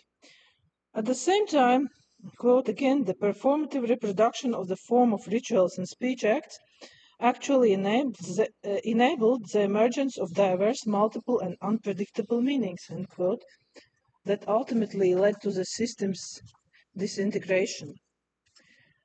The progressive vagueness of the shores of socialist realism fell into ever sharper contradiction to its obligatory status, finally removed only by the perestroika years, the national awakening, and the restoration of Latvia's independence in 1991. Thank you for attention. Thank you.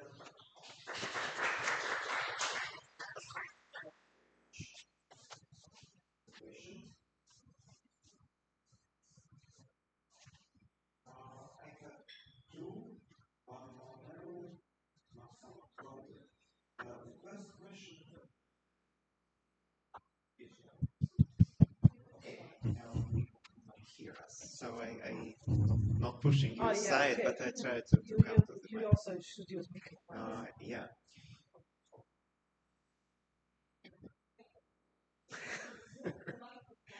No, I think it should stay here. One question is, people writing in the 1970s, and especially I was thinking here about Petris Zeile, how much did they pick up on earlier writings, in at least in Latvian, like Andrejs Upīts and socialist realism in literature in 1950s? That's one question. But was there a certain tradition of writing about socialist realism in Latvian theory? The second broader question, I think you made a very good point saying that somehow these theorists, they try to expand expand the idea of socialist realism, writing from a safe position, but trying to make it more inclusive. But there, I was just wanted to make it sure, there was, of course, a tension between those people trying to somehow revitalize the idea of socialist realism, and on the other hand, people at school or at the universities, I remember myself at that time, who did not understand at all what socialist realism was all about, I think. So there was certainly this, despite perhaps good willingness to make it more inclusive, it was hardly possible to understand what it was. Yes, about Peter Zēle, of course, he was, I think, aware of all those previous authors who wrote about these socialist, realist ideas, but I have so far focused mainly on what he wrote about visual arts. So yeah, it's it's worth further study how to evaluate, yes, his relationship with his past. But he was, of course, he was looking for this progressive, democratic, realist trend, like running through Latvia's all this previous history. And what he criticized was particularly this Stalinist phase. It was already had become unacceptable when he wrote all these things. But yeah, I think it's by the time of the 1970s, it was already clear that a broader period of Latvian cultural history can be accepted. It was no more denied like it was in these 1940s and 50s. Yes, it's these constructs of socialist realism. I think there were people who already at that time completely dismissed it as something meaningful. But those who were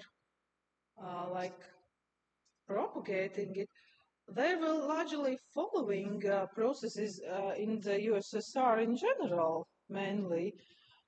In no way I would suggest that this concept of open system was unique for Latvian authors, or no, actually not. In the case of Zēle, it's also evident that he was a very good compiler. He compiled from various Soviet writers on literature and art and etc. Yeah, so. But what was my impression is that by this late phase of socialism, this concept of openness has been co-opted by this upper layer of ideologues, while in 1960s or 50s, if someone said something that socialist realism is not that strict term or system, it was a bit like being brave and daring and saying something that was truly promoting some innovation. But with time, I think it became, part of this ideology, this openness. But yet, yeah, it was ultimately dismantled by the end of the system itself. So. Thank you.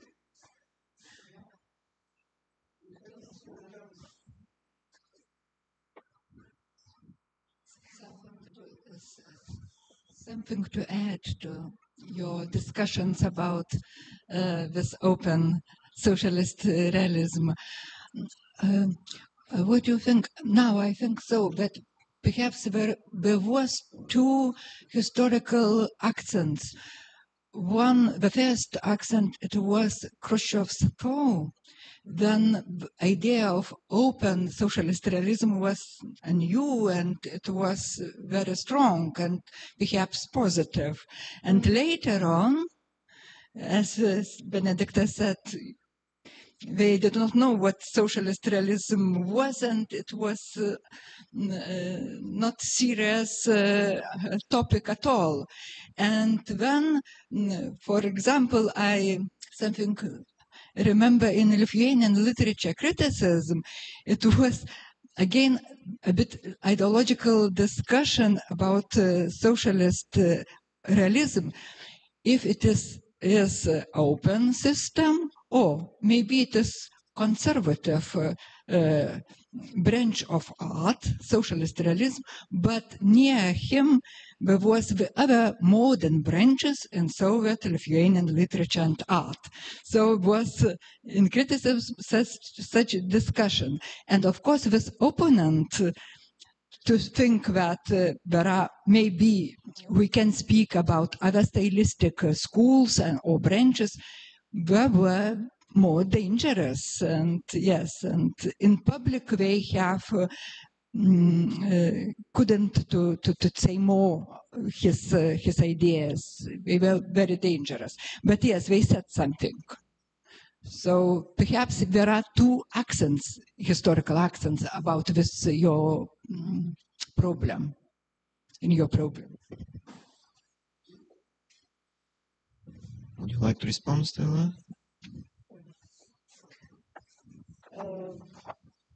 Yes, this practical applicability of this socialist realism is, yeah, it was really puzzling. So I used this Juchak's thesis in the end, like to indicate that maybe it didn't actually matter what was said. What kind of features this socialist realism actually contains, but it was like a kind of a repeated ritual, because if we look at this practical aspect, how to judge an artwork, if it fits this socialistically true paradigm or not, there is nothing beyond someone's subjective feeling.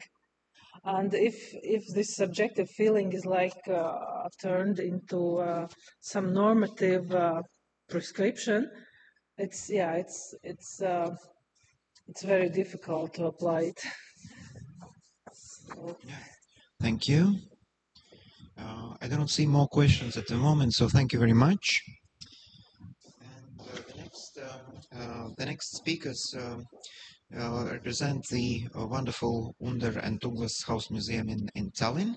And the next paper is co-authored by three scholars, Kri-Marie Vaik, Egeli Klaus, and Eli-Marie Talive. And it seems that Eli-Marie and Egeli are going to present it.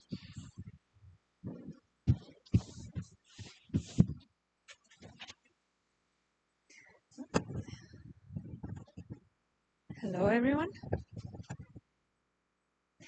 I'd like to start by saying thank you for inviting us to talk in this wonderful building.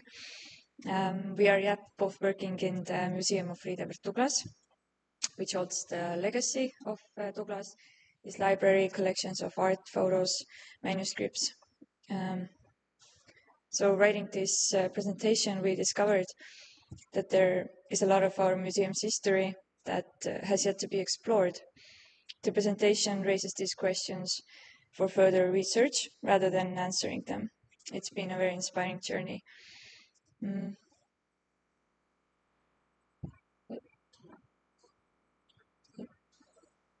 Oh, sorry. Yeah, okay.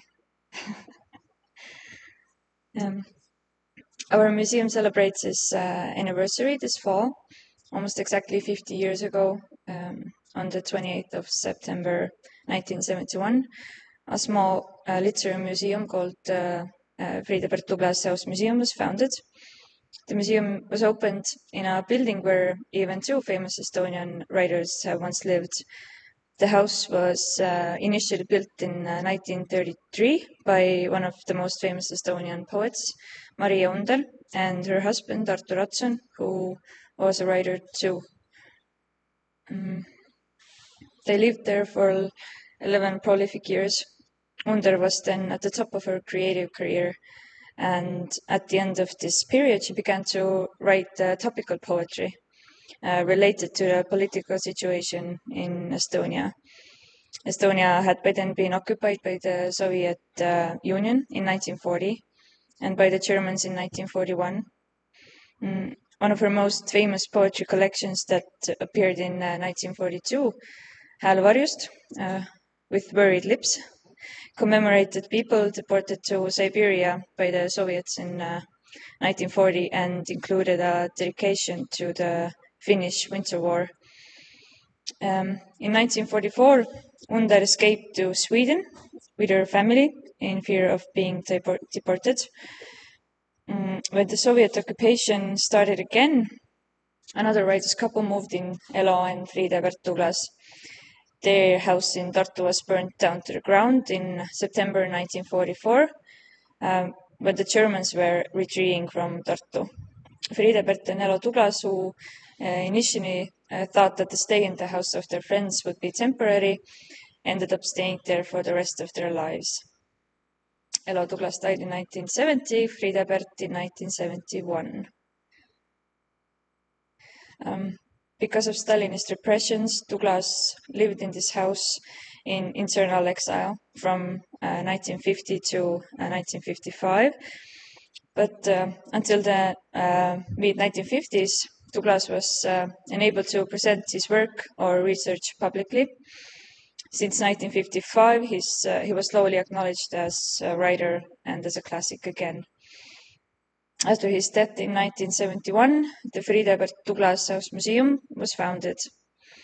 Tuglas bequeathed his collections of art, photos, manuscripts, and more to the Estonian Academy of Sciences, since it was the only institution which didn't exclude him during the Stalinist era. His only source of money for some years was a small pension paid by the Academy of Sciences. So after Tuglas's death, the Estonian Academy of Sciences founded Tuglas House Museum as a part of the Language and Literature Center. The museum was opened for visitors in 1976, celebrating the 90th anniversary of Tuglas.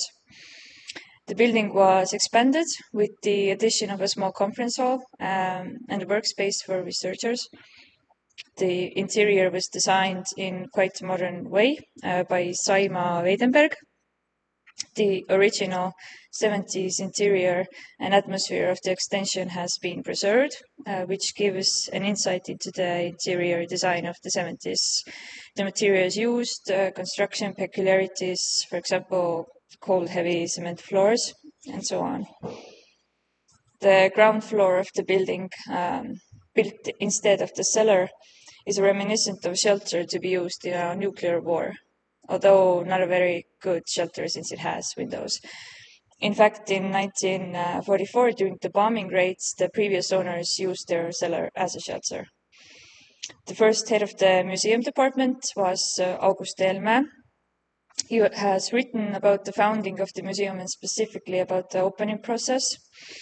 In an interview given on his birthday, 24th of October 1991, August Helme gave a short insight into the opening of this museum. Among other things, he recalled how this house was guarded by the KGB in 1971 after Tuglas's death, like it was guarded daily by its predecessors in the 1950s, when Tuglas, who was then in the internal exile, lived there. Helme allusively also mentions an edgy atmosphere surrounding this house. It's important to notice that when the museum was founded and opened, only Tuglas's name was mentioned in the museum's name. The couple Under and Otson, who had built the house and were as important in Estonian literary history as Tuglas was, were almost completely excluded. In the short article about the museum in the literary magazine Keel and Kirjandus in 1976. Written by Eelmäe, there isn't a single mention about Under or Otson, or even about the house before Tuglasas moved in 1944. It only says that the house had 4 rooms with a square footage of 115.6 square feet. There is a small remark under a photo taken of the paintings hanging in the corridor, mentioning illustrations from M. Under's poetry collection Häälvarjust by Nikolai Triik. Maria Under's and Artur Otson's names are mentioned once in the museum's introductory pamphlet from 1986, saying that another writer's couple has lived in the house. Out of the 38 pictures included, there's not even one of Under or Otson. Although Stalin's death and Khrushchev's thaw had allowed a modest amount of freedom, and in 1958 a collection of chosen poetry had appeared in Soviet Estonia, celebrating the 75th birthday of the poet, Under was still practically banned in Soviet Estonia. In exile, longing for her homeland appeared in her poetry, and in the course of history, her poetry was always politicized. Under's poems in exile were new breakthroughs.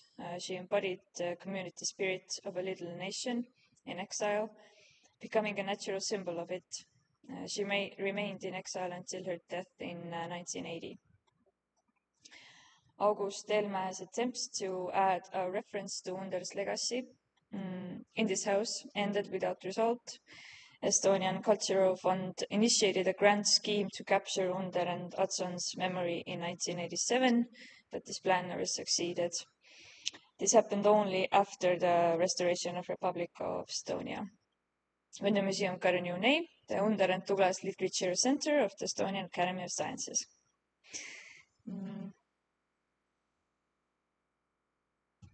The museum fulfills Frida Douglas's wish that both the serious scholar diving into the archives and the bright-eyed, curious novice feel that they had entered a home bursting with intellectual treasures, and that the owner of which had just gone out for a minute to take a walk under the pines of Nõmme, the outskirts of Tallinn. The wealth of materials that Douglas collected and that are available in the museum are about cultural and political changes from the beginning of the 20th century. For example, his collections illustrate the unfolding of the 1905 Russian Revolution, his first political exile after that until 1917, the founding of the nation-state and its cultural policy until 1940, the internal exile of Douglas in the 1950s, and also the gloomy results of the first decades of Soviet occupation and the erratic literary context through the Iron Curtain. We suggest that the dream of such a museum was a brave one. Douglas must have realized by the 1960s that there will be a house museum after his death. He had become a classic again, although he was never awarded a literary award during the Soviet times, except the one the students from University of Tartu gave him. Still, he got some nomination from the authorities. Maybe his will to leave behind the collections beneath this cover was an attempt to save materials for the further generations.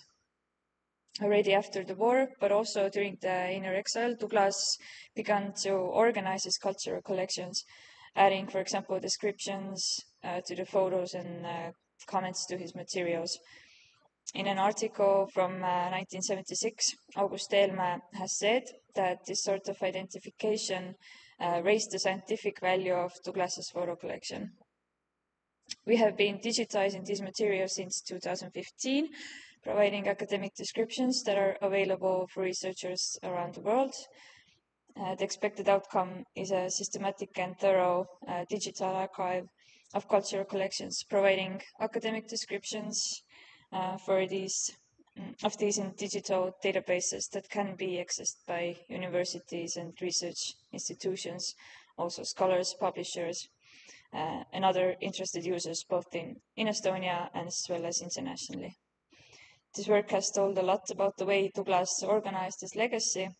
Eelmäe in 1976 could not tell that But we can say now he looked for possibilities to preserve as much as possible without harming anyone.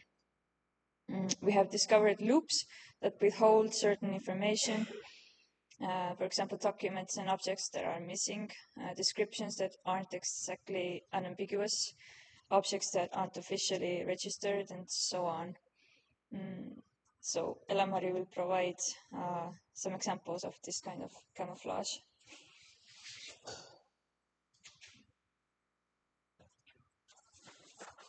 Hello. I will give you 3 examples, and I will begin with a book. In 2018, I and Gri-Marie Vaik started to compile a book. It is a travelogue of 2 very close friends, Friedebert Tuglasa and writer Karl Ast-Rumor, who traveled in 1931 through Europe. This is the book. I will send it around. We kind of hope that we can leave it to a national library here, because on page 163 you can see that when coming back home, they stayed in Riga for one night in Hotel Petersburg.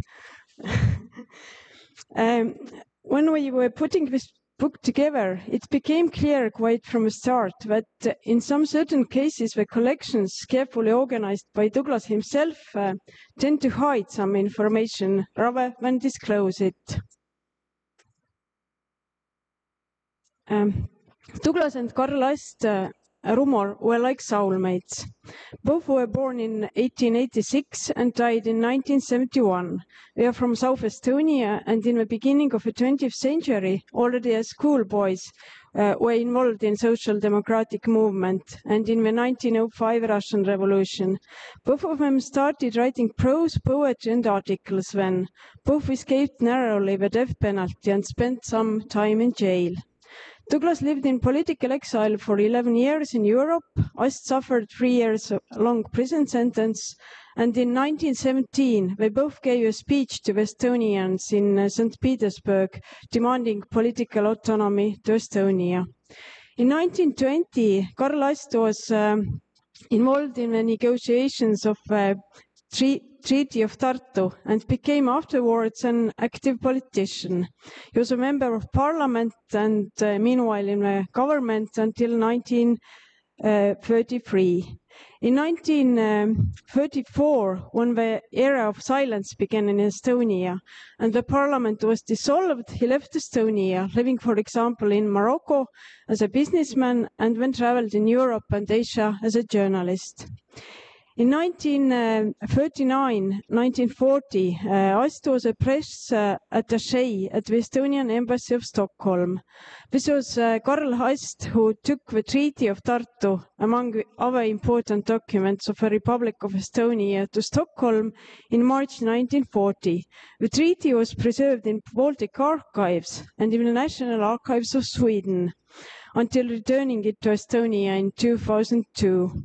At the request of the exiled Estonians, the National Archives of Sweden did not include the treaty in their list of holdings, an action that in a way illustrates also Tuglasa's own activity in organizing his archives.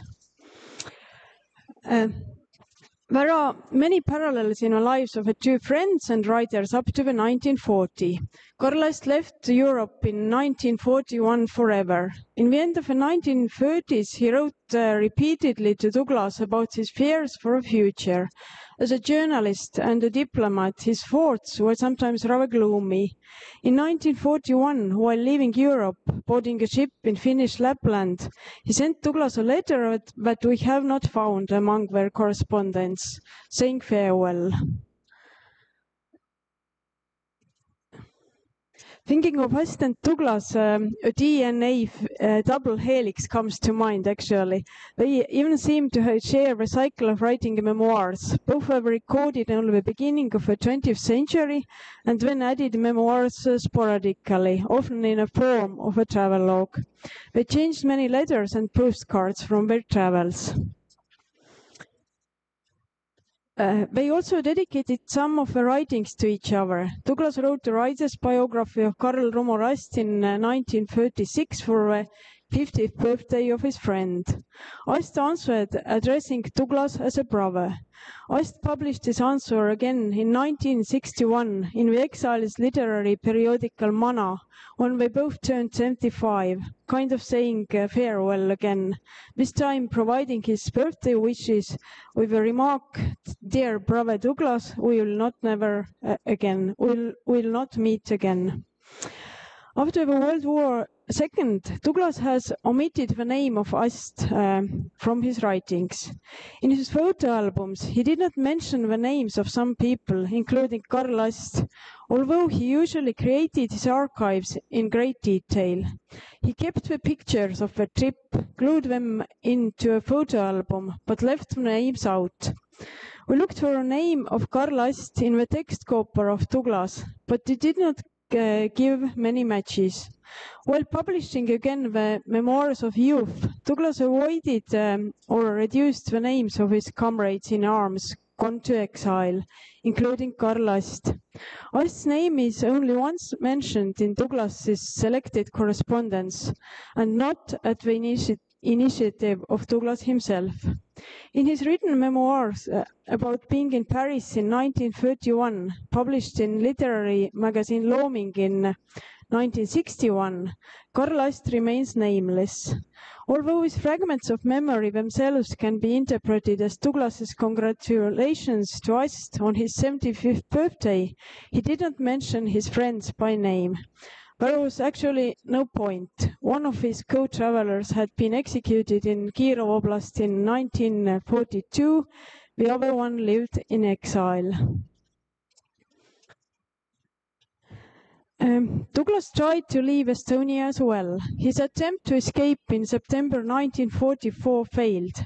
When he returned to his house in Tartu, which has burnt down, and he found shelter in Maria Under's house in Tallinn. His trip to the coast was very long kept in silence. Here is a photograph about September 1944 in the collection of Douglas from his photo album, and it's innocently titled as A Journey from Tallinn to Viljandi, which would be on the map of Estonia from north to south, depicting a party of men, women and children on a lorry in West Estonia. From the archives of Douglas, it is impossible to understand why they went from Tallinn to Viljandi with a stop on the west coast, even if they were afraid of the approaching war. Still, Douglas did not destroy the photos that were actually dangerous to keep. More than that, he included pictures with references to West Coast. Douglas was traveling with Herman Evert, who took the photos.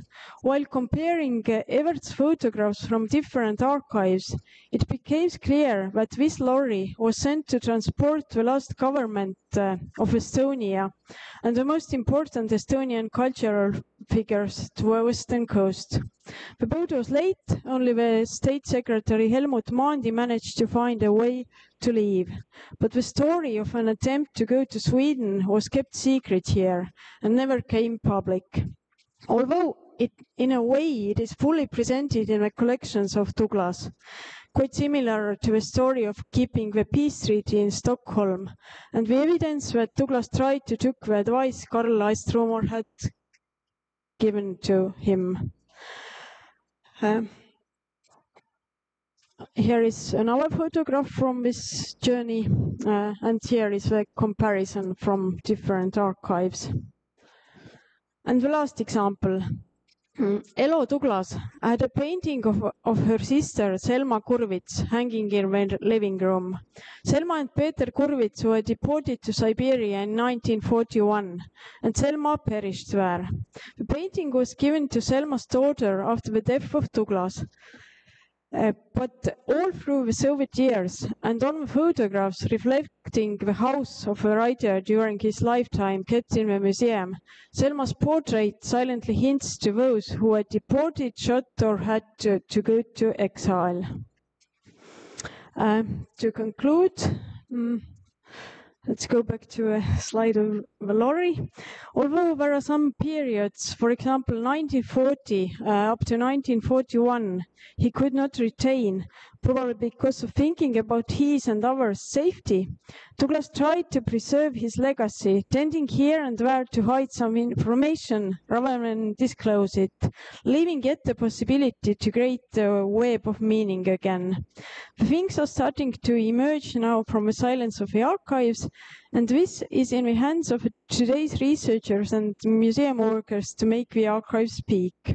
While describing the objects in the databases, it has become clearer and clearer that it is important to create connections between objects, make them searchable together as parts of a network, meaning something. This is what we did while compiling this 1931 travelogue. The Museum of Tuglasa was founded as a kind of inevitability. The way he organized his collections, it reflects responsibility for the preservation of his heritage and legacy. Thank you. Thank you very much. Questions?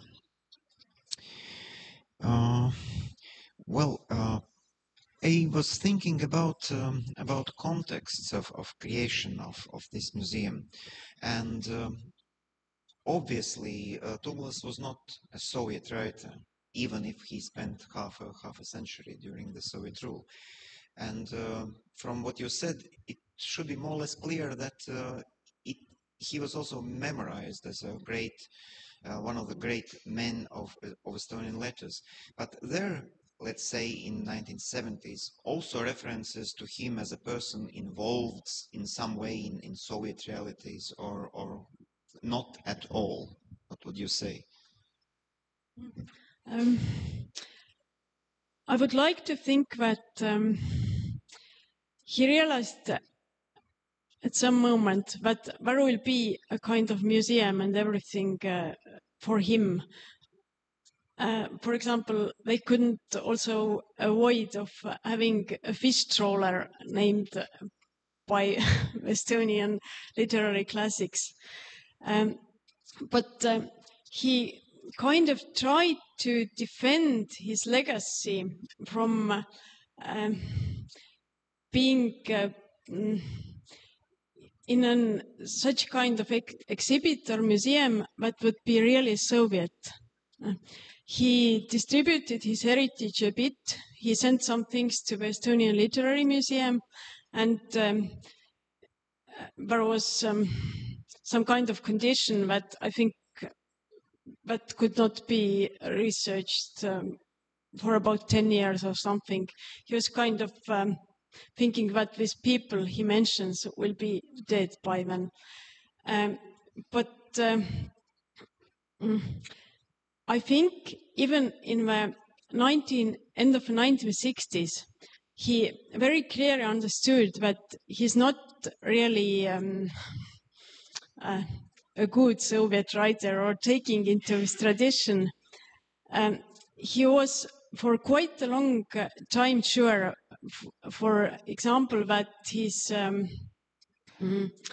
the short story award he wanted to found will be really there.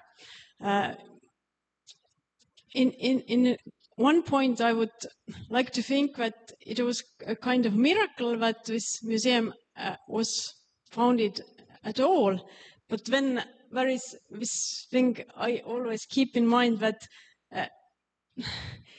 it's a kind of thing that would have been there, but in a different way, for a kind of house museum telling the story of a young writer to develop into a Soviet writer or something, but what he did not do, really. Yeah, thank you very much. I think it's really a broad issue of these memorial museums, and in Latvia, I would think, and Lithuania as well, most of them were really treasures of cultural memory. But if you would think about an alternative example, like people turned into Soviet icons, like for us probably Vilis Lācis or to an extent Andrejs Upīts would be examples. Are there similar cases also in Estonia with these people, Soviet writers who had memorial museums at that time? I'm afraid that Eduard Vilde is one good example. He was long dead before the Soviet occupation began, but during the Soviet period he was kind of made into a Soviet writer, and this is up to now the reason why actually people do not like to read Vilde. And I have even heard that museum workers were sometimes tell that he belongs to the last century or something like that. Very interesting. We have to talk about that. Any other questions? If not, then thank you very much for your interesting paper. And we have one last speaker in this session. We started long ago in 1996 this conference as mostly event involving 3 institutions in Tallinn, Vilnius, and Latvia, but people from other universities and have come in. And Dennis Hanos, whom I have the pleasure to introduce here, presents Rīgas Stradiņa University. Please, the floor is yours.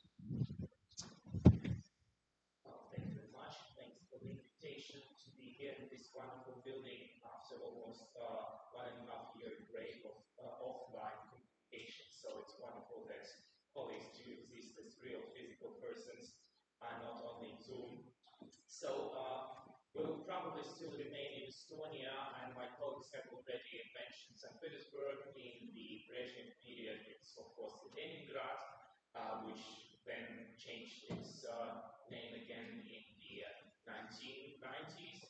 And I will try to analyze the Brezhnev period in the Baltics if we follow the so to say, colonial gaze of one of the most famous Soviet and Russian dissident authors, Sergei Dovlatov, whose anniversary was recently celebrated in September in St. Petersburg. And each year there is a kind of Dovlatov festival with readings of his text and conferences and debates, and final also the ritual of drinking, because his native street, Rubinstein Street, is the street of bars and coffee houses in St. Petersburg, and is also a traditional place of cheap alcohol, which will play an important role in his short novels Compromise, which were actually published after he was sent away to the States by the Soviet powers in 1979, together with his mother. But before I proceed, I would like to ask the question, is there anyone in the room for whom the Russian language would be kind of challenged to understand? Right, so I will try then to make kind of summary in English, and we'll read out some short fragments also in Russian, because it's really all in the language. So I hope I will cope with the, okay, yes. So I think there is a general consensus on the Baltic, so to say, way of colonial culture presented by the Soviets since the 1940, and of course after the war, 1944 till 1991. The Soviet colonial power, which was analyzed also by distinguished Mihkelev and Eb Annus and many others, is the so to say version of the colonial power and culture, but it is continental. It has no exotic overseas colonies, but at the same time it still preserves the idea of so to say white man's burden, but it's a Soviet man's burden to change the societies in the Baltics, so to say, ignoring the 20 years of democracy and also authoritarian regime, the Western culture. So the Baltics should have been a new Soviet version of the success story of the Bolsheviks. And in Dovlatov's 12 short stories, Compromise, which describe his working as a journalist in the Soviet Estonia newspaper from 1972 to 1975, it's the description of the Soviet power colonizing Russians in Estonia, and of course the what was called then the ethnic minorities, the so to say majority of the Estonian population, the Estonians, and also in marginal form the Latvians, which are mentioned in his 12 stories. And I think we all can agree that the Soviet colonial power is a mixture of Russian Tsarist period starting from the Alexander III, so-called Russification, which was also an important part of the Latvian national movement development, which faced the new paradigm after the death of Alexander II, and it also was combined in the 30s with the Bolsheviks regime in Stalin's version, abandoning the modernism culture, or rather using it as an ideological tool to create the social realism in different arts, in literature, in drama, and other spheres of public life. So, and I think still, unfortunately, we are faced with the formula of Ruski Mir, the Russian universe, so to say, which is a kind of new type of digital colonial power by Putin. The colonization means also transforming not only territories, not only using some resources, which is a scarce question in the Baltic case, but it also colonizing minds, emotions, and everyday life. And this is what Dovlatov was describing in his Compromise 12 stories, which actually sort of started to appear during the Estonian period, then also partly completed after his coming back to the Leningrad. So, and it's interesting that in these 12 stories, which describe the everyday life of Russian journalists in Soviet Estonia, it is actually the combination of imperial, Soviet, and national issues. So I think it is very important to include these stories in the discourse of how Russian Soviet literature of this period, the dissident literature, reflected on the situation of Baltic nations. So this short information would be necessary for those who would come, so to say, from without the Baltic space, so I will just skip it. But I think it is important to understand that Dovlatov is also partly colonized, so he is a Russian, partly Jewish dissident who is experiencing in this period the way how the Soviet power transforms the biography of the author who writes, so say, critical texts about the Soviet everyday political space or universe. These 12 short stories describe the situation in Tallinn, and Tallinn is also a colonized space, which is the so to say, the space of the different ethnic, political, and everyday culture. So one of his best friends, Valery Popov, who has also written recently his biography, opens the chapter on Compromise by describing Tallinn as the Soviet Western city. It was also related to Riga and Vilnius in different ways, also in the everyday life. For example, my mother coming from the Western Ukraine here to Latvia and Riga of the early 70s, so the period of Dovlatov's text, also perceived this room as kind of Western culture. So the Popov says that each time someone from Leningrad visited Tallinn, it was a trip to the Soviet West, the only one possible and accessible. И у всех нас возникала радостная догадка, а может, там и настоящей советской власти нет? Ведь не может же быть при советской власти так хорошо. So the question was, it was probably a riddle. What if there is no Soviet power in Tallinn, because you can't live in such good conditions under Soviet power? At the same time, Dovlatov is also following this paradigm of colonial guest, I would say, the one who is for the short time in Tallinn, who scrutinizes the whole situation from without. And at the same time, of course, Dovlatov is not the copy-paste of his literary hero. There is a distance. There are some slight changes in the biography. But what is interesting is that he discovers the other, at the same time being the other of the Soviet power. So it's a kind of double colonization scenario. He is opposed to the Soviet absurdity in the Soviet Russian-speaking newspaper with the editor-in-chief called Turonok. It's his surname, and he's described as the man made of marzipan, so the one who is very flexible. So he's sweet and ugly at the same time. I don't mean physically, but it's too much sugar. And he encounters in some of these stories, there are 12, so I will probably use only 2 of them, number 5 and number 8. So he discovers the exotic other.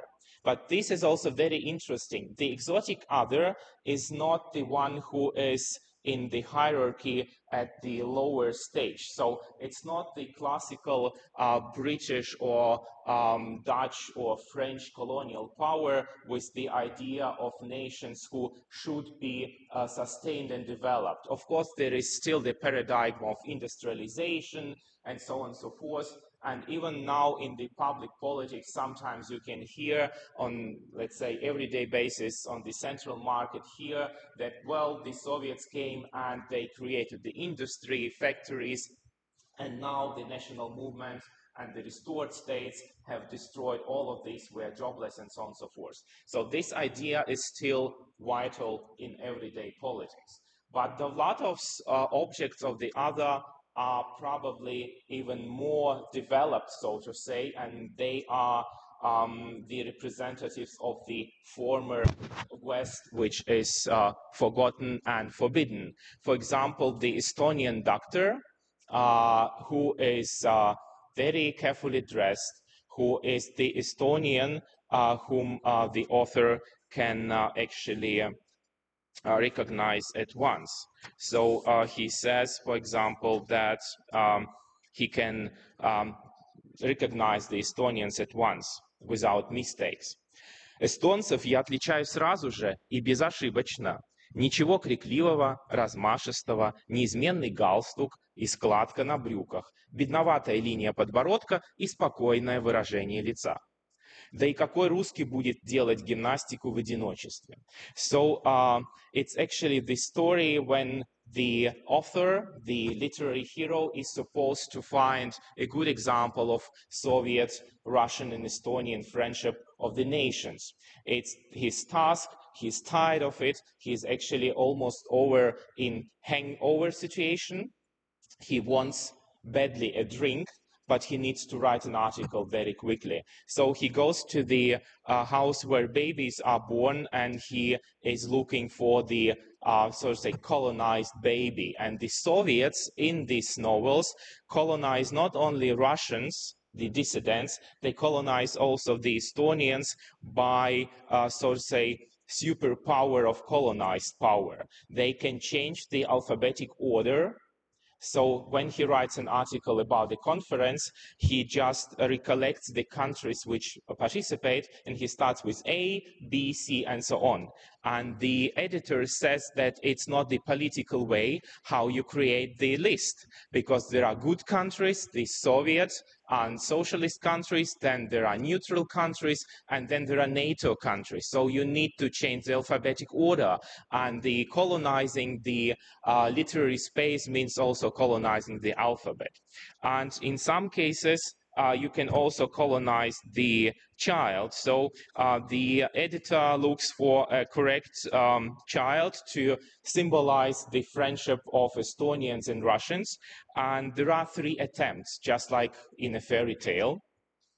The first one is from Ethiopia, and he is not eligible because the Ethiopian student, even if he is Marxist, he just is not the correct person. And we see here the fake of the international friendship with African countries. And one example. Его отец дружественный нам эфиоп. Вы хотите сказать черный? Ну, шоколадный. То есть негр? Естественно. Что ж тут естественного? А по-вашему, эфиоп не человек? Довлатов, я вас уволю за попытки дискредитировать все самое лучшее. Дождитесь нормального человеческого ребенка. So just wait for a normal human baby to be born and then choose him as an object of an article. The second attempt was the other unfortunate baby of a Jewish person, and this attempt also failed. Штейн, еврей, а каждого еврея нужно согласовывать. Ты фантастически наивен, Серж. So each Jew should be, so to say, recognized by the Soviet power. And then finally, there is a good and right baby. So this is the baby which comes from the Estonian and Russian family, and this baby will be chosen to be colonized by choosing his name. So the name should be Lembit, which comes from folklore. It's a traditional name, and the editor of the newspaper decides that the name of this correct baby will be Lembit and not Vladimir. So, это же очень старомодно. Какая им разница? Лембит хорошо, мужественно и символично звучит. В юбилейном номере это будет смотреться. So, for the Jubilee edition, it will be good to underline this Estonian-Russian friendship. Откажутся назвать Лембитом, посулите им денег. Сколько? Рублей 25. Фотографа я пришлю. Как фамилия новорожденного? Кузин. Лембит Кузин. Прекрасно звучит. Действуйте. So, Lembit Kuzin is a great combination. So, go on, write an article. This is one of the examples how Dovlatov's hero is scrutinizing the Soviet policy, and he is detached. There is a distance. He does not really agree with the politics of colonizing the Estonians and Latvians. He is aware of the occupation. He also uses this term. One of his heroes, the drunkard photographer Zhbankov, says, well, I stayed here after the war, so I'm an occupant. And these dissidents know the story of the SS Legion. They also know the story before the occupation, and they use it not to show compassion to the local nations, but to oppose the Soviet power. So they are actually quite indifferent to the tragedies of the Baltic nations. They look at them as something exotic, and at the same time, this exoticism is kind of predominant. So the Russians, in this case, are, if we use the idea of hierarchy, in the lower stage. So a young Estonian journalist, Evi, a young woman, whom the hero meets, she is, so to say, the future of the Estonian youngsters. She is aware of sex, which was, of course, non-existent in the Soviet period. She knows what sex is good and what is not. She is also motivated to find a good fiancé who is not drunkard. And there are also some strategies of how the Dovlatov's hero is opposed to the colonial strategies of the Soviet government. He denies the whole ideology, and he denies it being constantly drunk. So it is vodka, which is, so to say, one of the escape rooms of the dissident in this period. And together with his colleagues, he is drinking all the time. And drinking means not to think.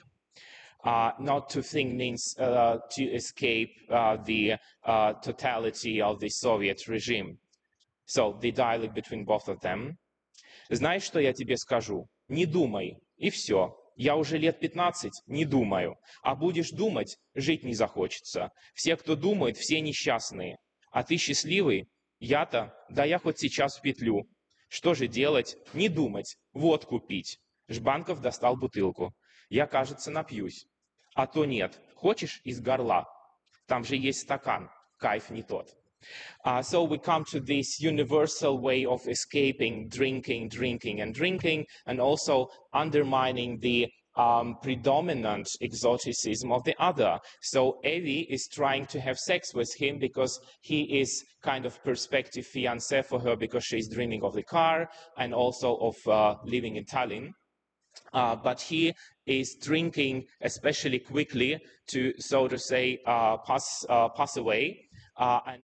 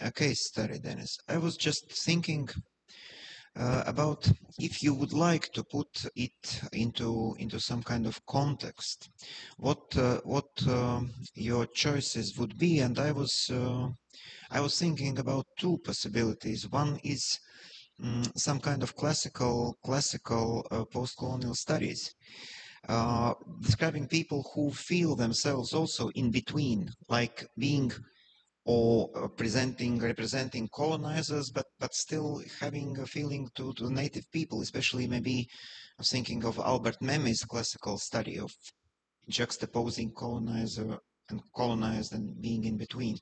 But there is also sort of writing back from the Baltic literatures, and Estonian colleagues will correct me. I think it was Maimu Berga's book, I Loved Russian, at about the same time, kind of providing a different perspective on the relations you are more or less describing. But what would your suggestions be if you would like to put this into some kind of context? Well, the context is also kind of political tool. But I think in many cases what Latvian academic discourse is trying to do now is to collect the oral histories of the Soviet period.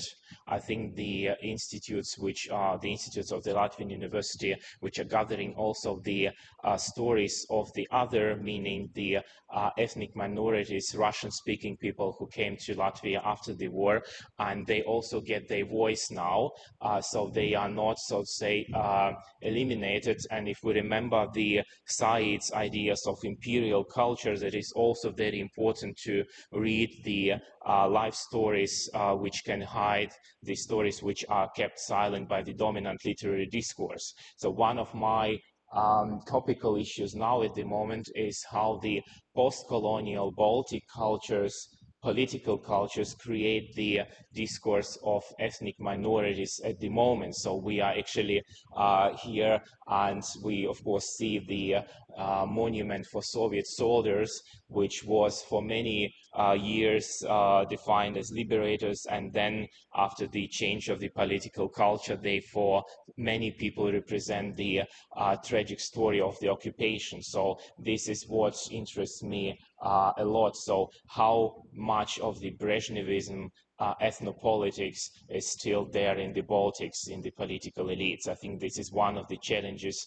of the social cohesion of our country. So we should not, so to say, support the idea of post-colonial gaze of the minorities which do not participate in the political agenda of the countries. Because if we share the democracy which we gained after the breakdown of the Soviet Union, we should also find place for alternative stories which are probably alternatives also for many of us in emotional way, but these are the stories which have been lived and experienced. So I think this is what we really need to pursue, to find this space for the other to be part of the Estonian, Lithuanian and Latvian political cultures. Otherwise, we will have the continuation of this exoticism and kind of post-colonial syndrome. Yeah. Thank you. Perhaps I try to provoke someone. I'm looking at Digna, I'm looking at Rita, I'm looking at Violetta. Perhaps some of you or any other in this room would like to ask a question. Well, anyway, I would suggest I see Rita's comment, and then Aušra. It was also you. Okay. Hi, you mentioned this escape strategy through consuming vodka, yeah? Do other strategies appear in his stories, novels? Like, I know that there were groups of who were driven towards Oriental spiritual teachings, yoga and such, so maybe there's some other escape rooms. Yeah, well, yeah, thank you very much. Well, as far as I know, these 12 novels all are somehow concentrated on the consuming alcohol. It's even the escape of what already has been mentioned in the book of Yurchak, the late period of the Soviet Empire, where people actually were tied to work and they always had in some shops like periuchot, so the break for many hours to do actually nothing or just drinking. Because drinking in Dovlatovs, there is even the expression at the moment in Petersburg culture, Dovlatovshina. This is how you drink heavily with philosophical touch. So, because as I mentioned, the Rubinstein Street represents the mixture of elite bars and restaurants and very, very cheap alcohol consuming places, which are called Ryumachnaya, and Dovlatov's texts are linked to this tradition. Because alcohol is always the way how you actually mix, well, in fact, there is no freedom with alcohol. It's just the imagination of being free. Because in many of these 12 novels, the hero says the borders of the reality are shrinking. So I can't really, and I don't want to see anymore the reality. So it's unbearable. And sometimes it leads to some, so to say, unplanned sex, but then with some very heavy headache and hangover. His friend even says that he would create kind of testimony to his next generation, never make love in hangover. So it's terrible physical reaction. This is one thing. The other thing is to actually quickly finish your article and then just go walking or meeting friends, because the Brezhnev period has created the kitchen opposition, the kitchen dissidents. So most of his colleagues here are not brave. It's interesting that brave people are actually the Baltics, so the Estonians and Latvians. There is the comic figure of gigolo journalist Bush, who is Latvian, of good Latvian family, but he has rejected the, so to say, Soviet middle-class culture. He escaped to Estonia, to Tallinn, and is using his, so to say, education to create some kind of identity of charmeur. So he's trying to conquer elderly ladies with quoting Akhmatova and so on and so forth. And he actually lives with them and they pay for his living.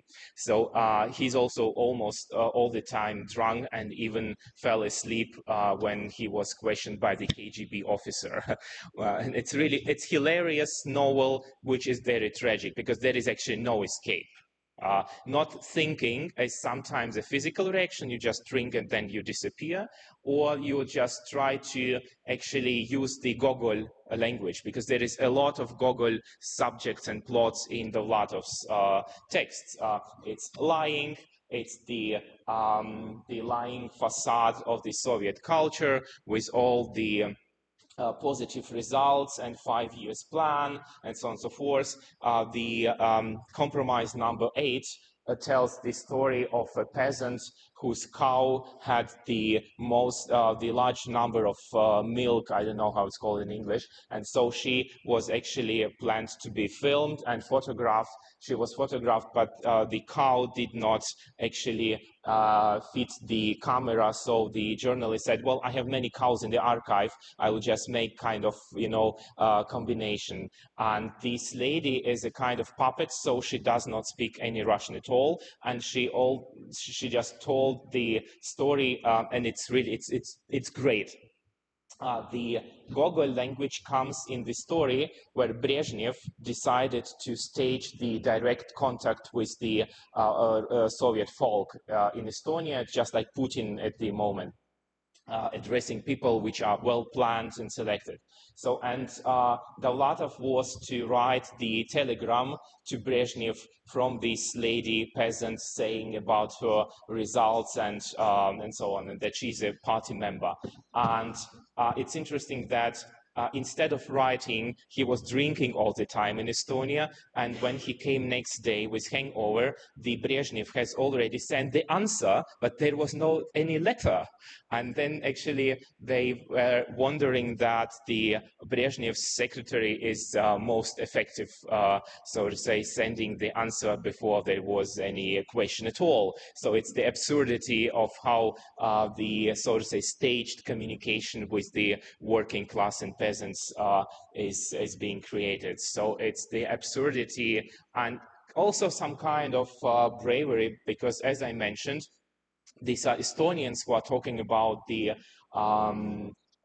poets and writers who are forbidden. They are talking about Israel, which is also kind of forbidden country, and they are talking also about the sexual education and so on and so forth. And the Latvian gigolo journalist was also arrested because he had the poster for the October demonstration, keep your hands off the capitalist system. So, and the KGB did not read it because they were accustomed to the correct language, and only after this they have actually understood that this is the poster against the Soviets, and then he was arrested, and it's another strategy of colonizing, because you colonize space, you colonize thoughts, you colonize everyday life, and the only small space is the kitchen, and then it is you and it's not you at the same time because you are almost always drunk. Well, thanks. Thank you very much. And the suggestion is that we continue during, I think we continue during lunch break. It was a suggestion by Aušra and afterwards. But Rita is here, and in 40 minutes we have also an excursion into archives of Latvian folklore as far as yeah, thank you. And thank you for all speakers being so disciplined.